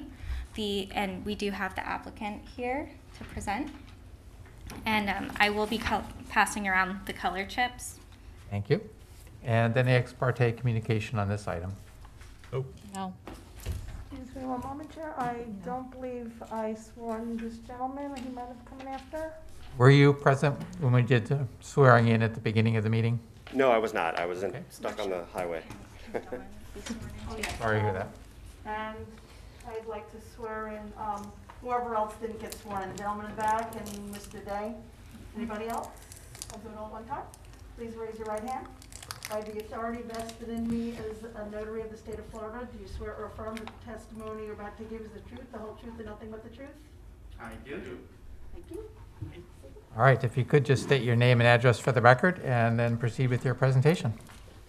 My name is John Wahlberg with Archvision Architects, 3514 Canyon Creek Drive, St. Louis, Missouri. St. Peters, Missouri, technically. So the project here, I do want to clarify one thing with the ADA part, because the landlord went ahead and made the upgrades to the site, ADA parking and things like that. So they've corrected those items kind of on their own, which is their responsibility in the lease, but we were originally had this in our plans to get it approved here, but it had already been done. It was really just some restriping and some concrete work. So Tesla moved into this facility, took over a previously operating facility back, I believe it was about a year ago, the end of 2020. It's not gonna like this either. They've been operating as a service repair center, just basically servicing vehicles. Because of a big backlog in the area, they wanted to get it open right away. They're now proposing some work to get the facility upgraded to their standards and to operate the way they really need to operate. So that includes some exterior work. So we're going to modify both buildings. There's a larger building that's going to house the showroom and some other items, some kind of office areas. The main building will be, they're going to remove the overhang. There's kind of a, I don't know if there's an existing photo in there towards the back. Yeah. They're going to remove that overhang and cut that back a bit and then square it up and put a metal panel on there with some signage. And then they're going to do pretty much the same thing to the other building. And then every surface around both buildings will also be painted. So that pretty much covers the building portion of it. They're also adding some supercharging or some vehicle charging items. So you can see this is their what they call the supercharger. It connects to four of these posts here that can charge your vehicles pretty quickly. And then they have some smaller chargers with lower voltage for good charging, but not as quick as these can do. These are all for use by technicians, not for public charging. That will require a service upgrade to the electric with a utility transformer coming into the site as well. And there also will be a, I think up one, oh, I have that. Yeah, there will be a canopy, freestanding canopy that's going to be used for, this smaller building is going to be used for deliveries of cars. So when a car arrives on site, they notify the buyer, they'll come pick it up, they'll have it nice and clean underneath that canopy so they can drive off with it. So that's what that is for. And I think that covers the scope of work on our end.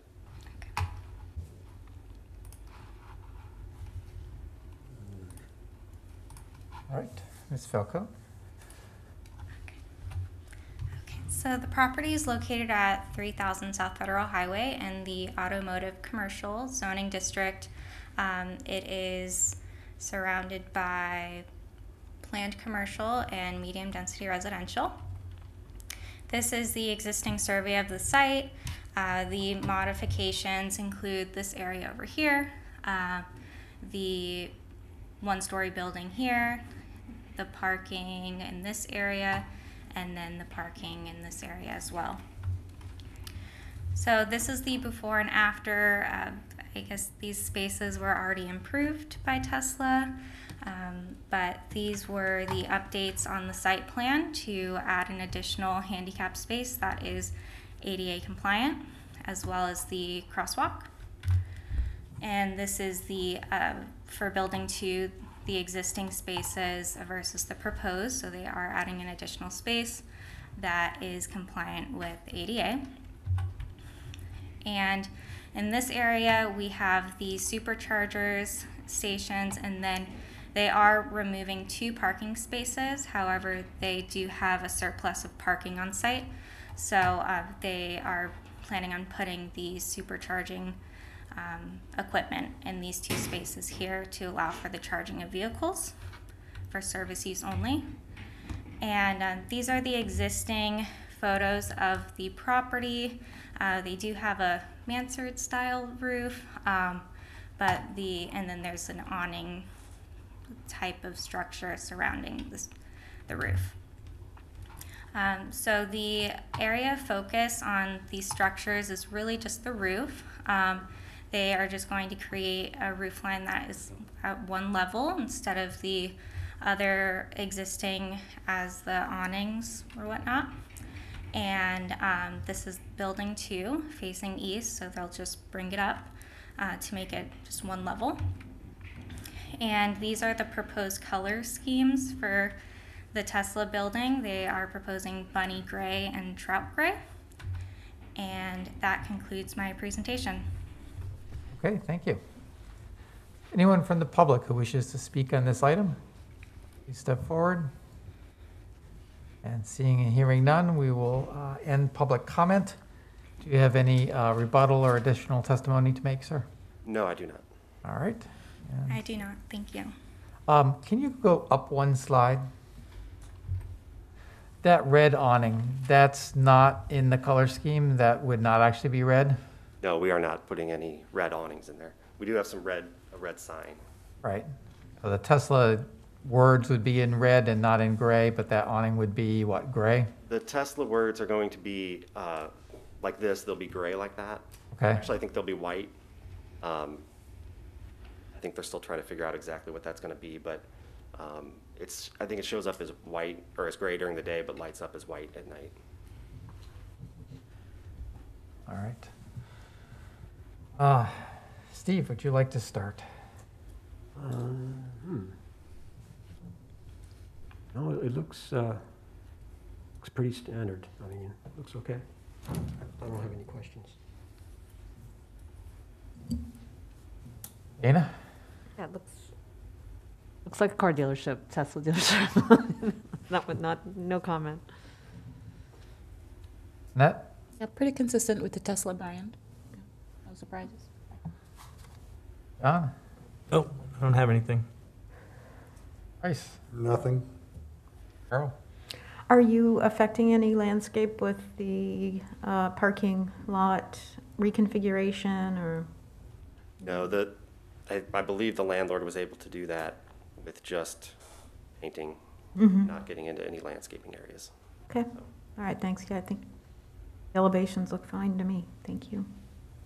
Yeah, I mean, it's, I wouldn't mind seeing a little more red. I actually like the idea of having the red awning. You know, kind of pops out there and is consistent with the red logo version, et cetera. Tell Elon. What's that? Tell Elon. Yeah. I'll tell him tomorrow. Thank you. Appreciate it. Send him an email. But, you know, overall, looks like a car dealership. I think that's sharp, modern, consistent with the brand.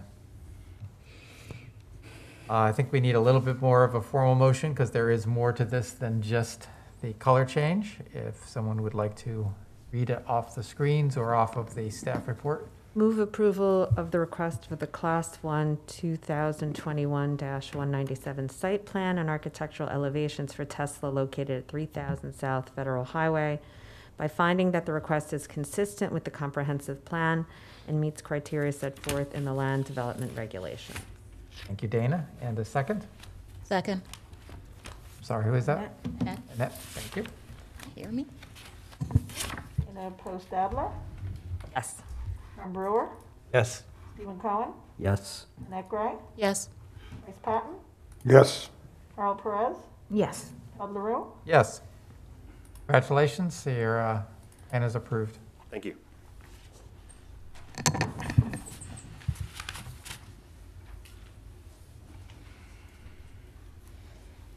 All right, Ms. Falcone. Agenda item 8G, 189 Northeast 2nd Avenue, file number 2021-228, for consideration of Class 1 site plan modification associated with the expansion of the existing fabric awning to provide additional coverage for outdoor seating at the new restaurant. And the applicant is here to give a presentation, and I will be passing around the color swatch. Thank you. And board members, any ex parte communication on this item? No. I have your No. PDF as well up here. Yeah. There. Don, when you're ready, Mr. Day. There you go, Todd. State your name and address for the record. I'm Don from Delray Awning at 80 North Congress here in Delray Beach. And this is an existing restaurant that has the awning out front. The awning is existing. We did the original, this is what it looks like now, which was the Banyan Restaurant previously. Before that, I think I've got a little picture on there, which when we did it originally in '02 was Cafe Vermich. And at that time when we did it, which got approved, was a stationary awning back at the building with a retractable coming out from it for some additional sun protection and that. The thing with the retractables is really they're not too suited for any rain protection, mainly just for sun. So the new tenant here is trying to expand out his coverage over the patio terrace to get a little more rain protection along with the sun. So Yeah, the stationary really is what you need to do, need to accomplish that. He's going to do it in a light green ivy color. And yeah, the setbacks and that where the posts and that are,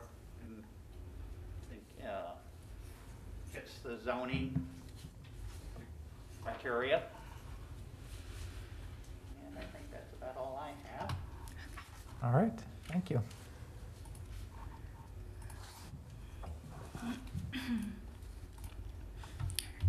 So the property is located at 189 Northeast 2nd Avenue, just in downtown in the Central Business District. And this is the existing awning that you just saw. And then here is the survey, and I zoomed in a bit so you could see, but the proposed awning will not encroach into the public right-of-way and will remain within the property lines. The post is set back about 10 feet, and the overhang does not exceed 5 feet. And here is the, it is a 5-foot projection, I apologize. And here is the specs of the proposed awning. So this is the existing awning here, and then they are proposing to add this new stationary awning. And this will be the proposed look of the new awning with the new material. And this was seen at the DDA meeting on September 13th, and they recommended approval. And Mr. Day just went to the Pineapple Grove Advisory Board meeting, and they did approve, recommend approval for the Class 1. I'm sorry, they did or didn't? They did Okay. recommend approval. And that concludes my presentation. Thank you. And anyone from the public that wishes to speak on this item? Public is shrinking by the presentation. Seeing none, any rebuttal testimony? Additional comments? Okay. Ms. Falcone? Nope. All right. And to the board, Carol? I like the green. It's the same color as my business card, and so I'm in approval. All right. Steve? I like the green too. Looks good. Dana? No, it looks very pretty. Matt? I'm good, thanks. John? Nope, good. Bryce? Quick technical question. Is 5 feet the most you can cantilever in the right of way? Well, they are not going to be encroaching into the right of way. So So the right of way is directly below the end Right. of the. Let me just pull it up. Actually, I thought you cantilevered it because you couldn't put a pole in the right of way. I'm just Right, curious. so here's the property line, this darker line here. Mhm. This is the post, which is set back 10 feet, and the awning is cantilevering over 5 feet, but it's still remaining in the property line. The whole thing is Thing within is inside the property line. Right. No problem. Looks nice. And I don't have a problem either. You're changing the material for the existing awning to the green as well? green as well, yeah, that's going to be replaced, so it's all the ivy green. And who's the new restaurant? It's a new restaurant? Yes, I believe it's a new restaurant, but I do not know what's coming in. Yes, I'm not sure what. It's the guys who did Avalon. I think The it's, guys at Avalon? yeah, he's brought a chef up from Miami. I think he wanted to do something small there. Okay. Sounds That's fun. my understanding anyway. All right, can I get a motion? They're up on the board, or? I'll move approval of the request for the Class 1 2021-228 site plan and architectural elevations located at 189 Northeast 2nd Avenue by finding that the request is consistent with the comprehensive plan and meets criteria set forth in the land development regulations. Thank you, Carol. And a second? Second. And that was Dana? Yep. Thank you. Okay, Dana Postadler, Yes. John Brewer, Yes. Stephen Cohen, Yes. Matt Gray, Yes. Bryce Patton, Yes. Carol Perez, Yes. Todd LaRue. Yes. Thank you, Mr. Day. Okay, thank you. All right. And last item. Agenda item 8H into the record for Delray Ridge 2020-237. It's for consideration of a tree disposition plan for compliance with the requirements of LDR Section 4619, tree preservation, protection, enforcement, and maintenance associated with the review of the Delray Ridge plat. So this item is seeking SPRAB recommendation to the Planning and Zoning Board for the Delray Ridge plat.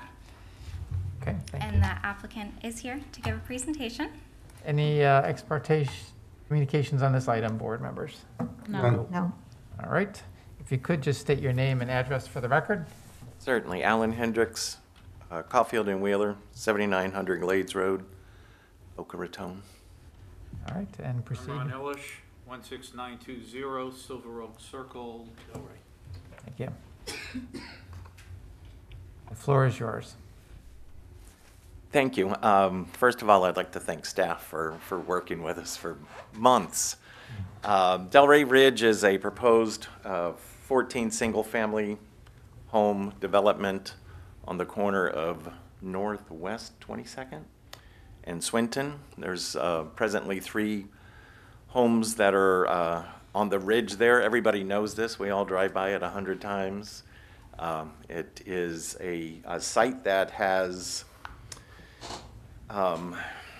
not been well maintained. We have worked with staff over months. We have gone through the inventory of trees and palms on this site with a fine-tooth comb at least twice. We have met the requirements that are the standard requirements for landscaping and a development of this type. And over and above that is the tree mitigation that we've calculated and brought into the site. So it's additional material, or it's mitigated material. We've mitigated, I would say, a good 98%.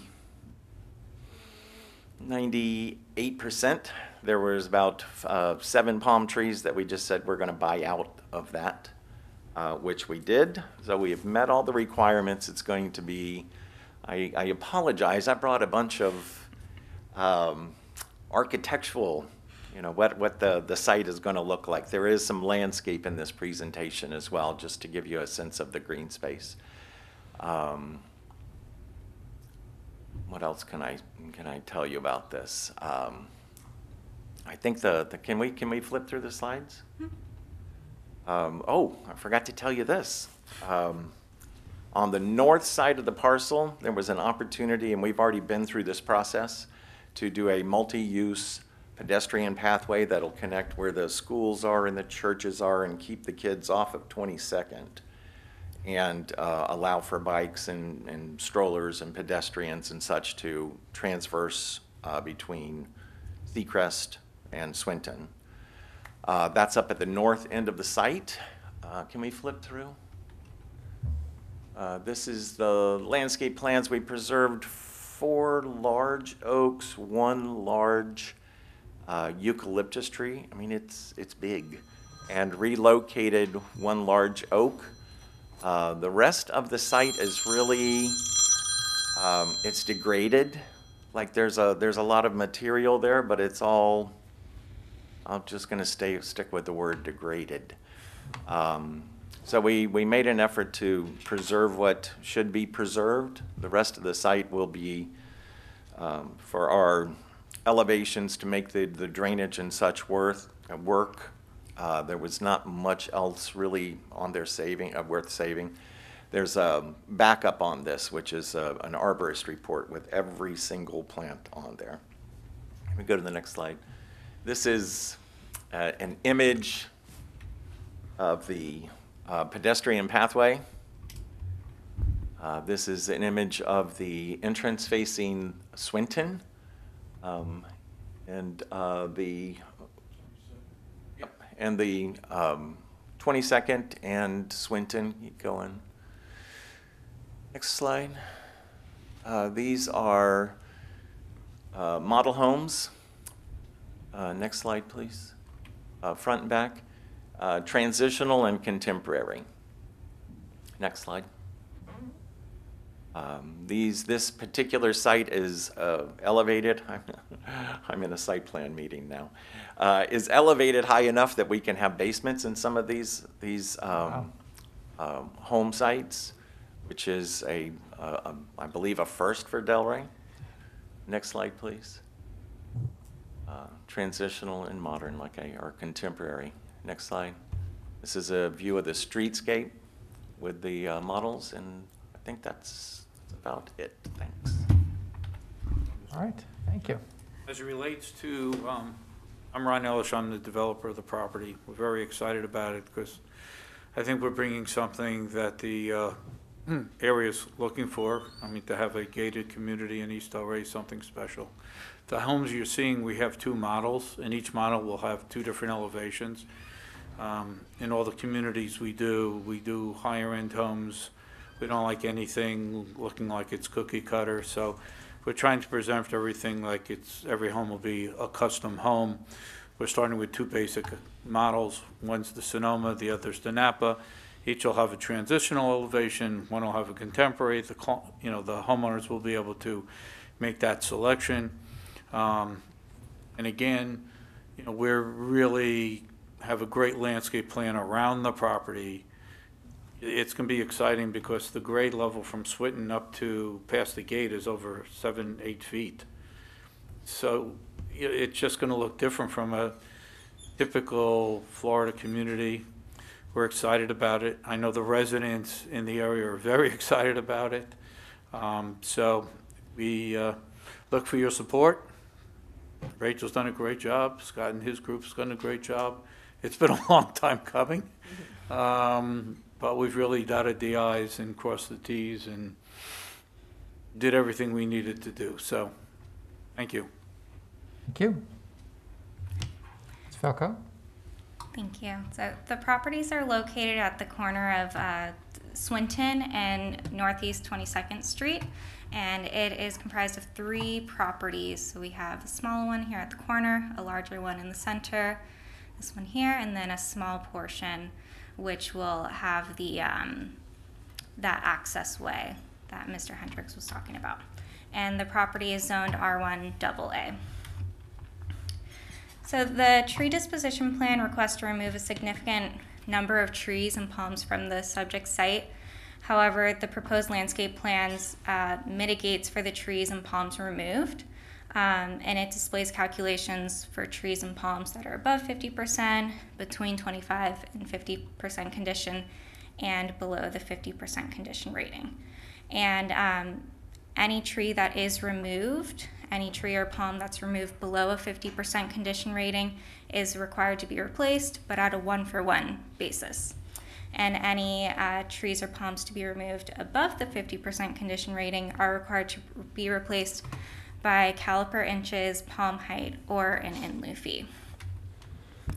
So here's a snip of the landscape mitigation table that is found on the plans. And the plans are proposing to remove 316.8 caliper inches of trees above 50% condition, but they're proposing to mitigate by providing 326.5 caliper inches of trees on site. And the palms to be removed, the total clear trunk height is about over 2,000 feet. Sorry, that's a little error here. It is, give me 1 second.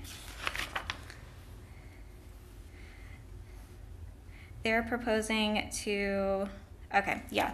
So they're proposing to remove 2,079 feet of clear trunk, and the mitigation is 2,008 clear trunk. So they are asking to pay an in lieu fee for the 7 palms, which totals of 71 clear trunk height, and they will pay a fee of over $5,300. And this image here shows the relocation of the live oak on the site. And these are the proposed trees that are also being preserved on the site. We have the eucalyptus and the 4 live oaks. So the proposed plat does include a tract RW as a public right-of-way. Therefore, a landscape maintenance agreement is required with the city, but according to the proposed plat, the maintenance easements are reserved for the Delray Ridge Homeowners Association.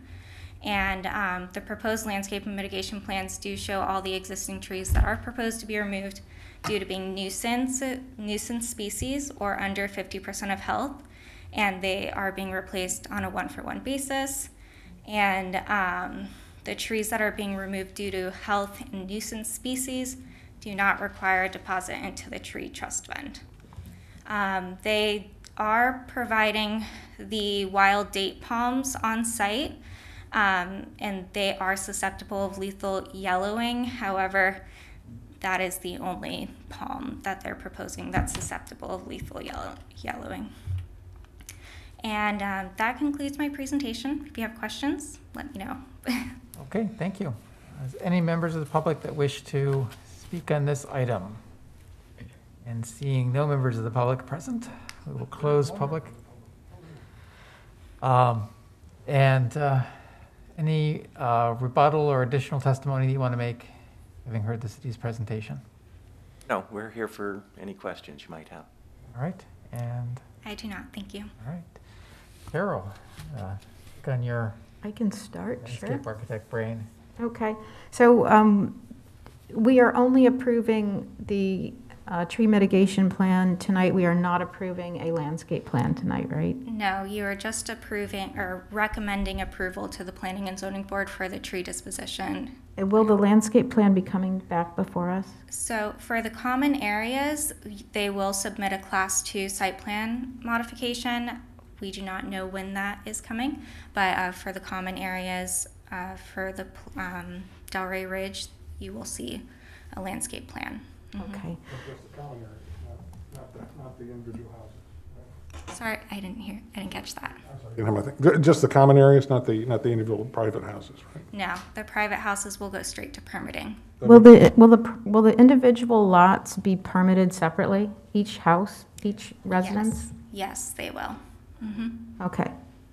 So I have seen, the arborist report, and I've studied the plans. I'm also very familiar with the property, as one of my good friends owned one of them that was bought. So I do know what's on site.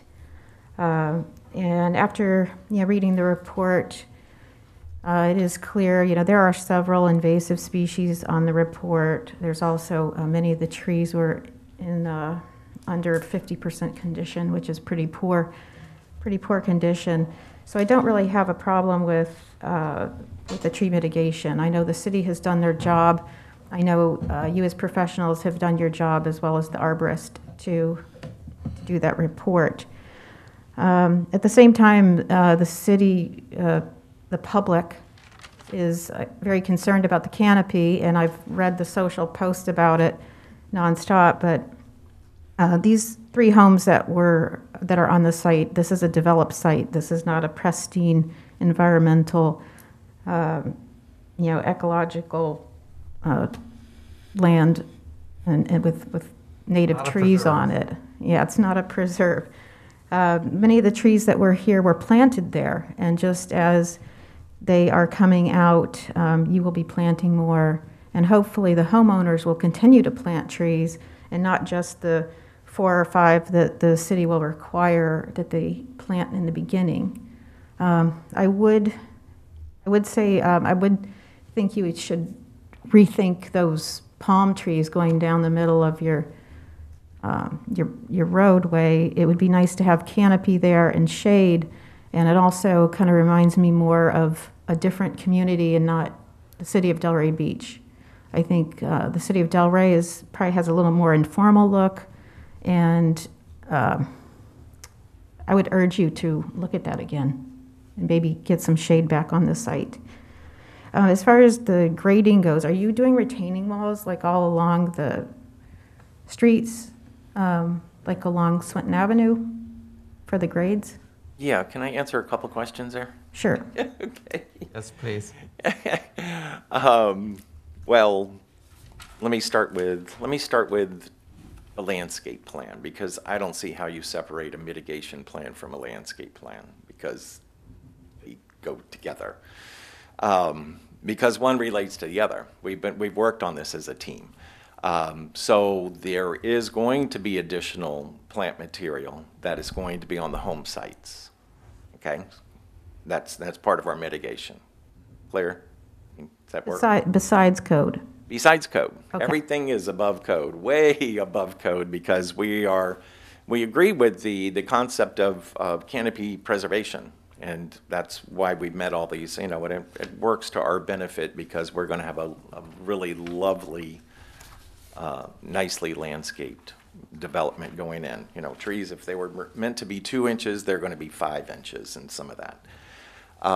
So we do, the palms on the roadway are kind of a different look, but on the property line is where you have your first canopy tree. So there'll still be canopy there, but it's going to be open up the roadway a little bit. The retaining walls, yes, there's a traditional 6-foot wall, if you will. Part of that's used for retainage because the site does have such elevation changes. And then there's a smaller retaining wall, I think it's in front of it. So the back side, the school board side, doesn't necessarily need any retaining. It's over there on the Swinton side where it'll kind of step up terrace, if you will. But we didn't want a 10-foot wall, so it's stepped, if that makes sense. Okay, and then that brings me up to another question. So this pedestrian walkway that you're creating on the north side, is that, how is that going to connect to Swinton? Because you do have, whose property is that? That's between you and it's the school district. So are they down with putting the walkway in, or are you going to put the walkway in for them? Do they have the land to do it? Are you? It's all on our property. It goes from the existing Tangerine Trail. Well, it's and then there's a. Stick with me. There's property in between. See? No, there's not. That belongs to us. Wait a minute. Okay, so let's go back to the slide. Oh, the next slide, maybe? I'm asking though, what's going to happen between that red property line and Seacrest Boulevard? Is that going to be? I know you're doing a connection. No, let me answer the question. But is there going to be another connection? Rachel, you got a clicker? There. Yes. Go back to my beautiful section, if you will. Let me answer your question without even looking at this. There's Tangerine Trail, which is a roadway. It's a roadway. It services about 4 homes. There's additional 2 lots that may be built there someday. All of the improvements are on our property to go from Tangerine Trail, some bollards, a kind of a meandering pathway to Swinton. We will build sidewalks from the church property where there's a sidewalk along Swinton down around our property, if you will. So it doesn't touch the church property. That we have that piece of property that sticks out up there. That's our property. Okay, so it will not be improved between your property and Seacrest, the walkway.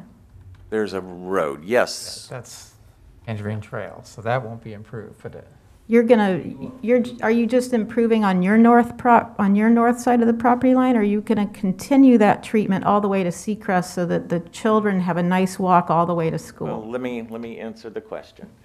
There is, and this is an older version, we are going to bring the asphalt up a couple more spaces, and then on our property, we're going to bring the sidewalk down to where we own.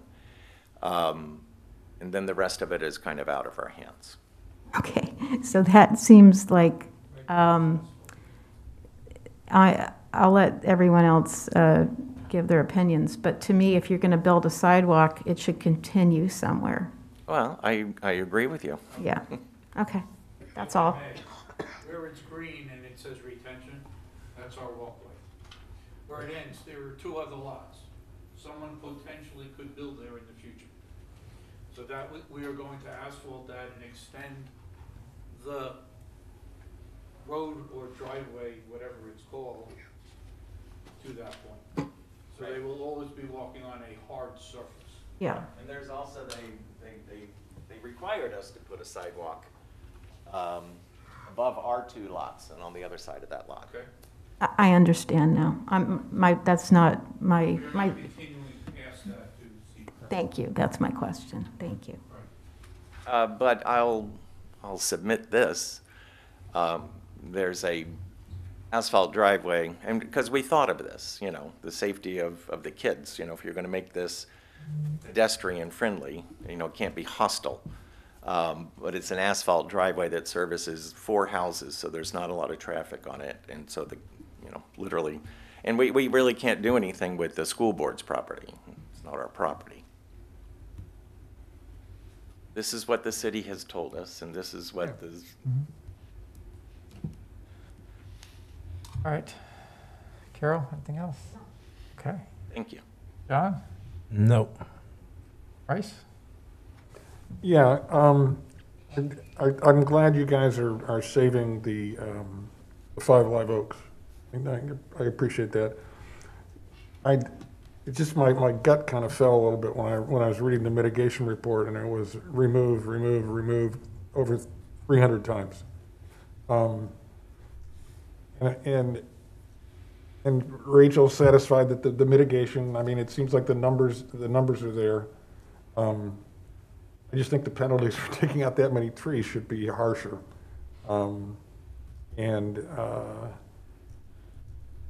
Because you're going from a kind of it's not a hammock or anything, but it's a native look to a very manicured look. And you know, I don't read social media, so but I do share the concern about, if you look at the aerial of what it exists today, there's a lot of canopy there, and what you're doing is you're removing three houses and putting in 14, so there's obviously going to be a lot more open space. But I just think that there should be, how much, in addition, this is my last question, in addition to the 5 live oaks that you're going to transplant, were there discussions about transplanting or moving any of the other 300 trees anywhere on the property? Yes, absolutely. And here's what we found. We found that, because I thought maybe we could relocate some more palms, right? We could recycle the palms. But the palm that is planted, you know, this far away from an oak tree, I can't disturb the oak, it won't survive. A lot of the, there was a lot of bamboo on this site, or there is a lot of bamboo on this site. There's some old, they kind of started to do like a little nursery of coconuts in the back. So we've walked the sites. We've walked it multiple times. A lot of it is, when I say degraded, I mean that. I mean, there's nothing, it's just a place that hasn't really been maintained. The house on the south parcel is not necessarily anything special, nor the north. You know, the center one was kind of cool in its day, but it's the whole site is kind of, the plant material, you know, there's some great mango trees there, but they're not really easy to relocate, and they're damaged, you know, they're not. So it's a lot of plant material. A lot of it is very degraded from the, you know, from a distance. It just looks like, oh, and it, you know, I still love it, but it, when you really get in and look at the plant material that's there, it's not reusable. And there's, you know, it's old and hasn't been maintained. Thank you. Steve? I mean, I think it has a look that a lot of people in Florida are looking for sure. Kind of like a manicured look. But the palms kind of look like soldiers, kind of like standing up. I guess, you know. So where are the live oaks? Like, where on the property are those live oaks? The live oaks are on the north parcel, on the very edge where we proposed to do that pedestrian pathway, a multi-use pathway. I have to keep saying that. And they were in a place where it was not going to get disturbed. from grading to, put in our roadways and our, make the elevations work, because we have to do drainage for 14 houses. So, because I made the argument to my engineers, and they said, no, that's, we need to regrade this in a way to where all these houses are drained properly and whatnot. There's just a lot of disturbance that comes with development. So there was a place where we could fairly easily, not disturb them and recycle them. There was one that was, the one that we're relocating is one that was in a space where we could pick it up and move it to another space. The one that the eucalyptus is in a space where we don't necessarily have to disturb. It's huge. It's 40 foot tall, and it's a eucalyptus, which is kind of cool. So those were the ones that were, and So did that answer your question? Yeah. Some of these are not able to recycle. Right. Some of them are not worthy of recycle.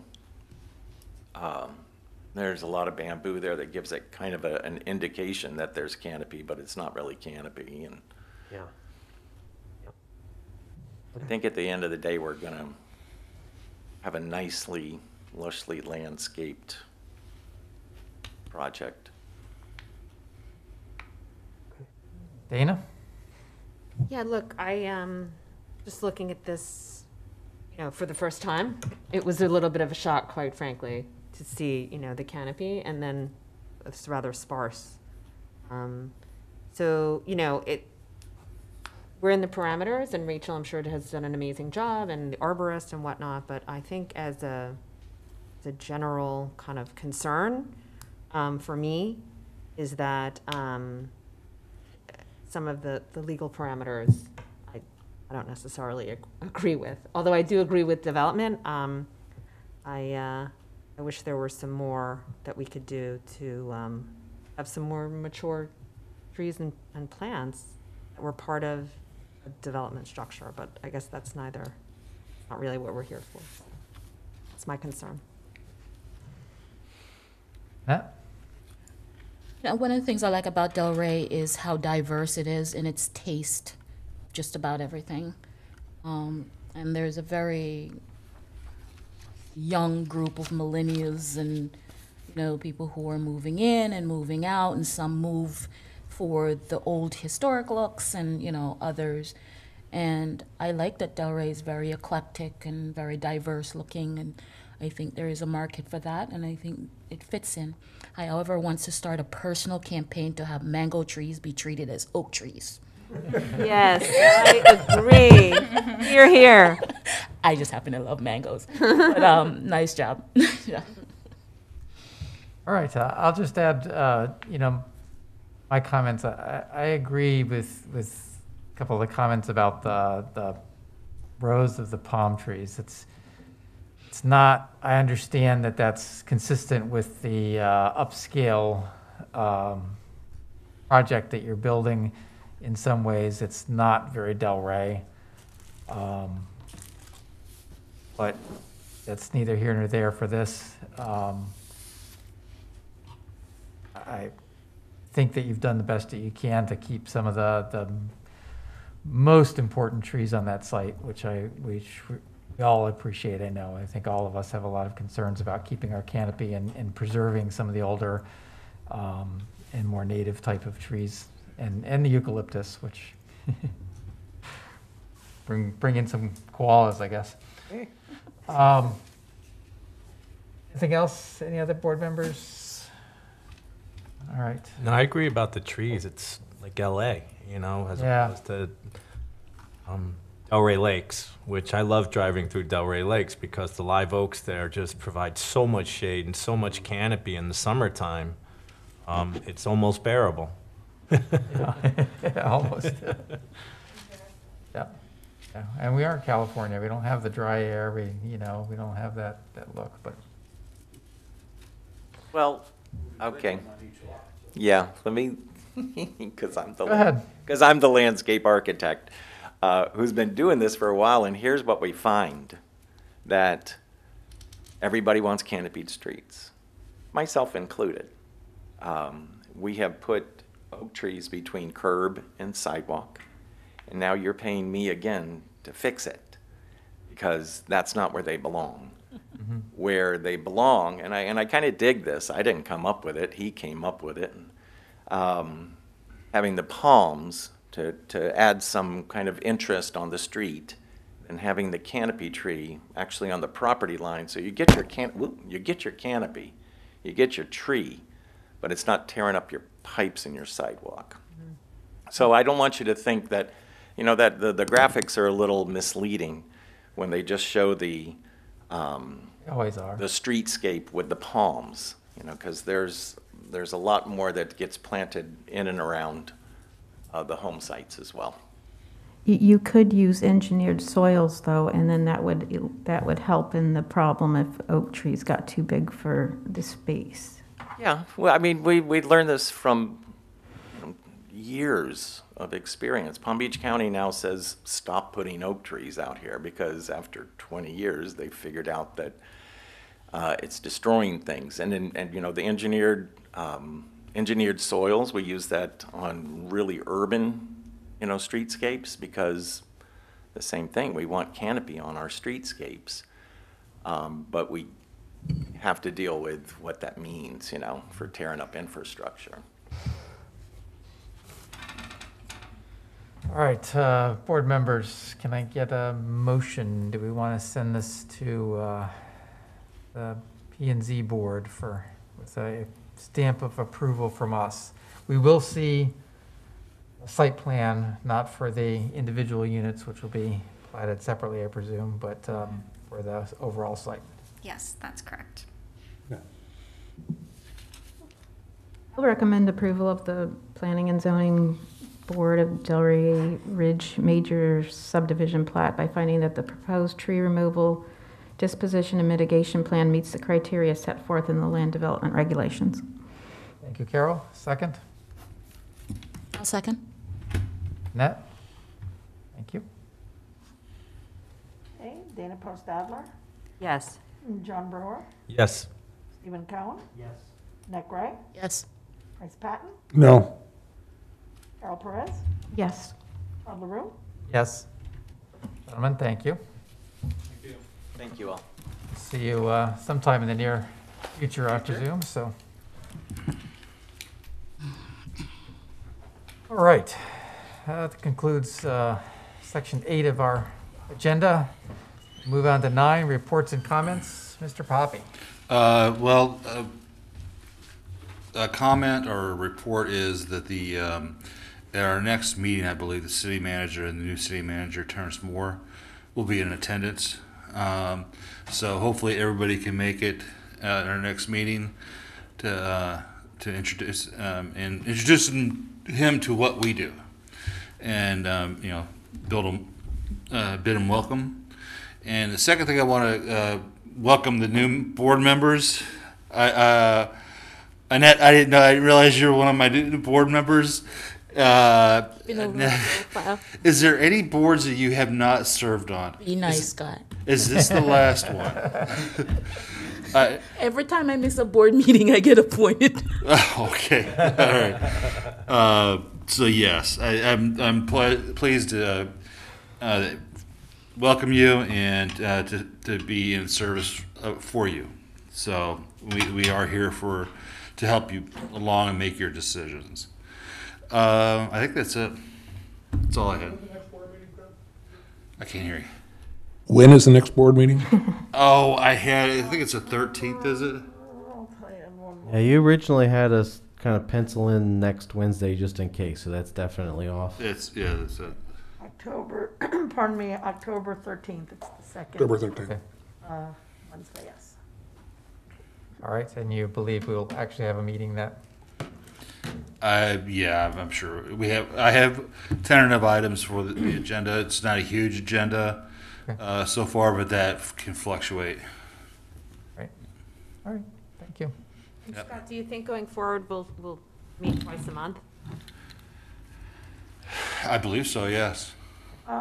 In November and December, although we had tentative meeting dates, I'm still revisiting those, pardon me, with one of the other boards.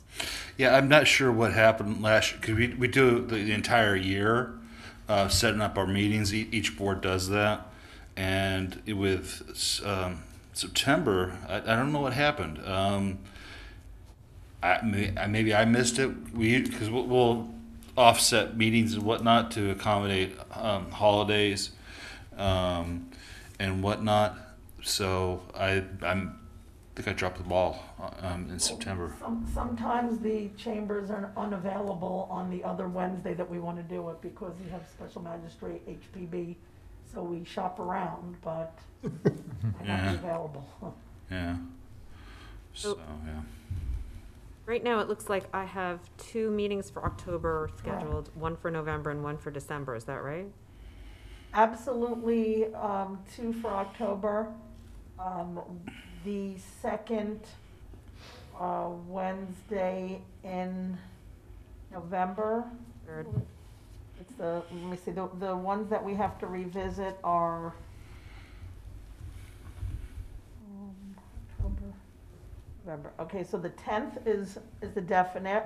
Oh, 10th. Yeah, that's the second Wednesday, so that's the 10th, that's definite. The 4th Wednesday we couldn't do because that's the day before Thanksgiving, so we were looking at the 17th. That might or might not happen because there's a special magistrate meeting scheduled. And then in December, the excuse me, the regular date of December 8th, which is the second Wednesday, we're scheduled. But the 22nd is Christmas week, so we were going to revisit it for the 15th. That's questionable. Okay. And that's pretty natural. Every year, getting into November to December, particularly December, it's hard to keep on track. And last year, I mean, well, no, not last year. Last year with COVID, we didn't have a problem because we didn't meet here, so we didn't have to reschedule really anything. True, that's true. Yeah. We're virtual. And then what, so I noticed when you come into the building, things are changing. They keep fluctuating. So now, like they took our temperature, or masks required or suggested, or how's that, what's the story? The masks are required. This was our first meeting where they reinstituted the temperature check. Mm-hmm. And that was because that's what's happening at City Commission. So whatever happens at City Commission, it trickles on down and all the boards follow the same They're protocols. still socially distanced. Yeah, they put the rope back up. And is there a limit to number of people, or? Just open chairs, yeah. Right, just asking, but definitely know you have to be in person from now on. Yes. Okay. Subject to change. Always. Always. I have one item on the board comment when you get there. So, anything else, Scott? That's it. All right, board comments, and I know Price has something, so if you'd like to go One ahead. item, I just want to revisit that the Atlantic Crossing trellis that DOT said they couldn't put down. Right. I drove by them today. There's like 6 palm trees that are about like this big. There are like 5 concrete light poles there. Do you have independent verification that the DOT said they couldn't put the base for the trellis down, a wooden base? I could actually speak directly to it because I was the one that applied for the FDOT permitting on the project. So FDOT does not allow structures in the right-of-way, and that is why the trellis needed to come out, because it had the concrete posts going down and the concrete they were footings wood. going down. Well, it was wood, but with a concrete footing, so that made it a structure. Okay. I agree with you. There's these huge royal palms there, and okay, they're larger than the trellis to post, So, but it's not a permanent structure. Gonna interject just a little bit. Atlantic Crossings is one of these projects that just seems to always be coming back, and especially since, depending on what that issue is, Carol may be Right. conflicted out. If you want to ask a general question about FDOT and right-of-way and structures, that's fine, but let's stay away from the specifics of a trellis located at a particular intersection in the city of Delray Beach. Okay. A post down is a structure, but a tree and a because there's trees all up and down. It's not even the post, that's the concrete footing makes it the structure. Well, I know, but I'm just saying the. Yeah, well, okay. It's Well, all about the rules. It's DOT, right? Okay. Okay. Well, I find myself got the answered question. Thank you. All right. Any other board members with comments? Chair, I just have one thing real quick. Okay. You don't adjourn. Do want to echo Scott and welcome Mr. Cohen and Ms. Gray to the board. We have a really good board here, so I'm looking forward to adding some fresh opinions. And if you guys ever need anything, city attorney's office, especially if you're worried about a potential conflict, I really like to have that discussion before we're in the room. So we're always available. Feel free to reach out to our office anytime. One reminder, if you still need to provide your certificate of completion for the ethics training, city clerk's office needs that by October 1st. So either provide a copy to Rochelle or make sure it gets to the clerk's office. There was one thing that came up tonight. You guys were fine, so obviously you didn't jump in or say anything. But the idea of design from the dais. Yeah. And it was really kind of unfortunate because an applicant came and almost right off the bat were like, well, we're here to just see what you guys think. Right. So that is difficult in that context in general. But what the board does, and even when it's a concept plan review where it's not an actual vote or motion potentially, we can talk about what things about the proposal do not feel we meet the LDRs. But we really want to avoid saying what we think would work, because that may not work depending on what changes they make or other things. So you guys did a great job on that, but because it kind of developed a little bit tonight, just wanted to remind everybody that we can talk about all the reasons why we think it fails the LDRs, but want to always try to avoid giving them specific things to do, because when they do them and it gets denied, obviously it creates a problem, at least from their end. So, but welcome the new members. It was a great night, and appreciate it. Thank you, Mr. Bennett. And I'll add to that, thanks to all of you. Welcome back to Carol, who was reappointed. And to our new board members, we're glad to have you here and some different opinions, and it's always a good thing. And with that, the motion to adjourn. All right, thank you.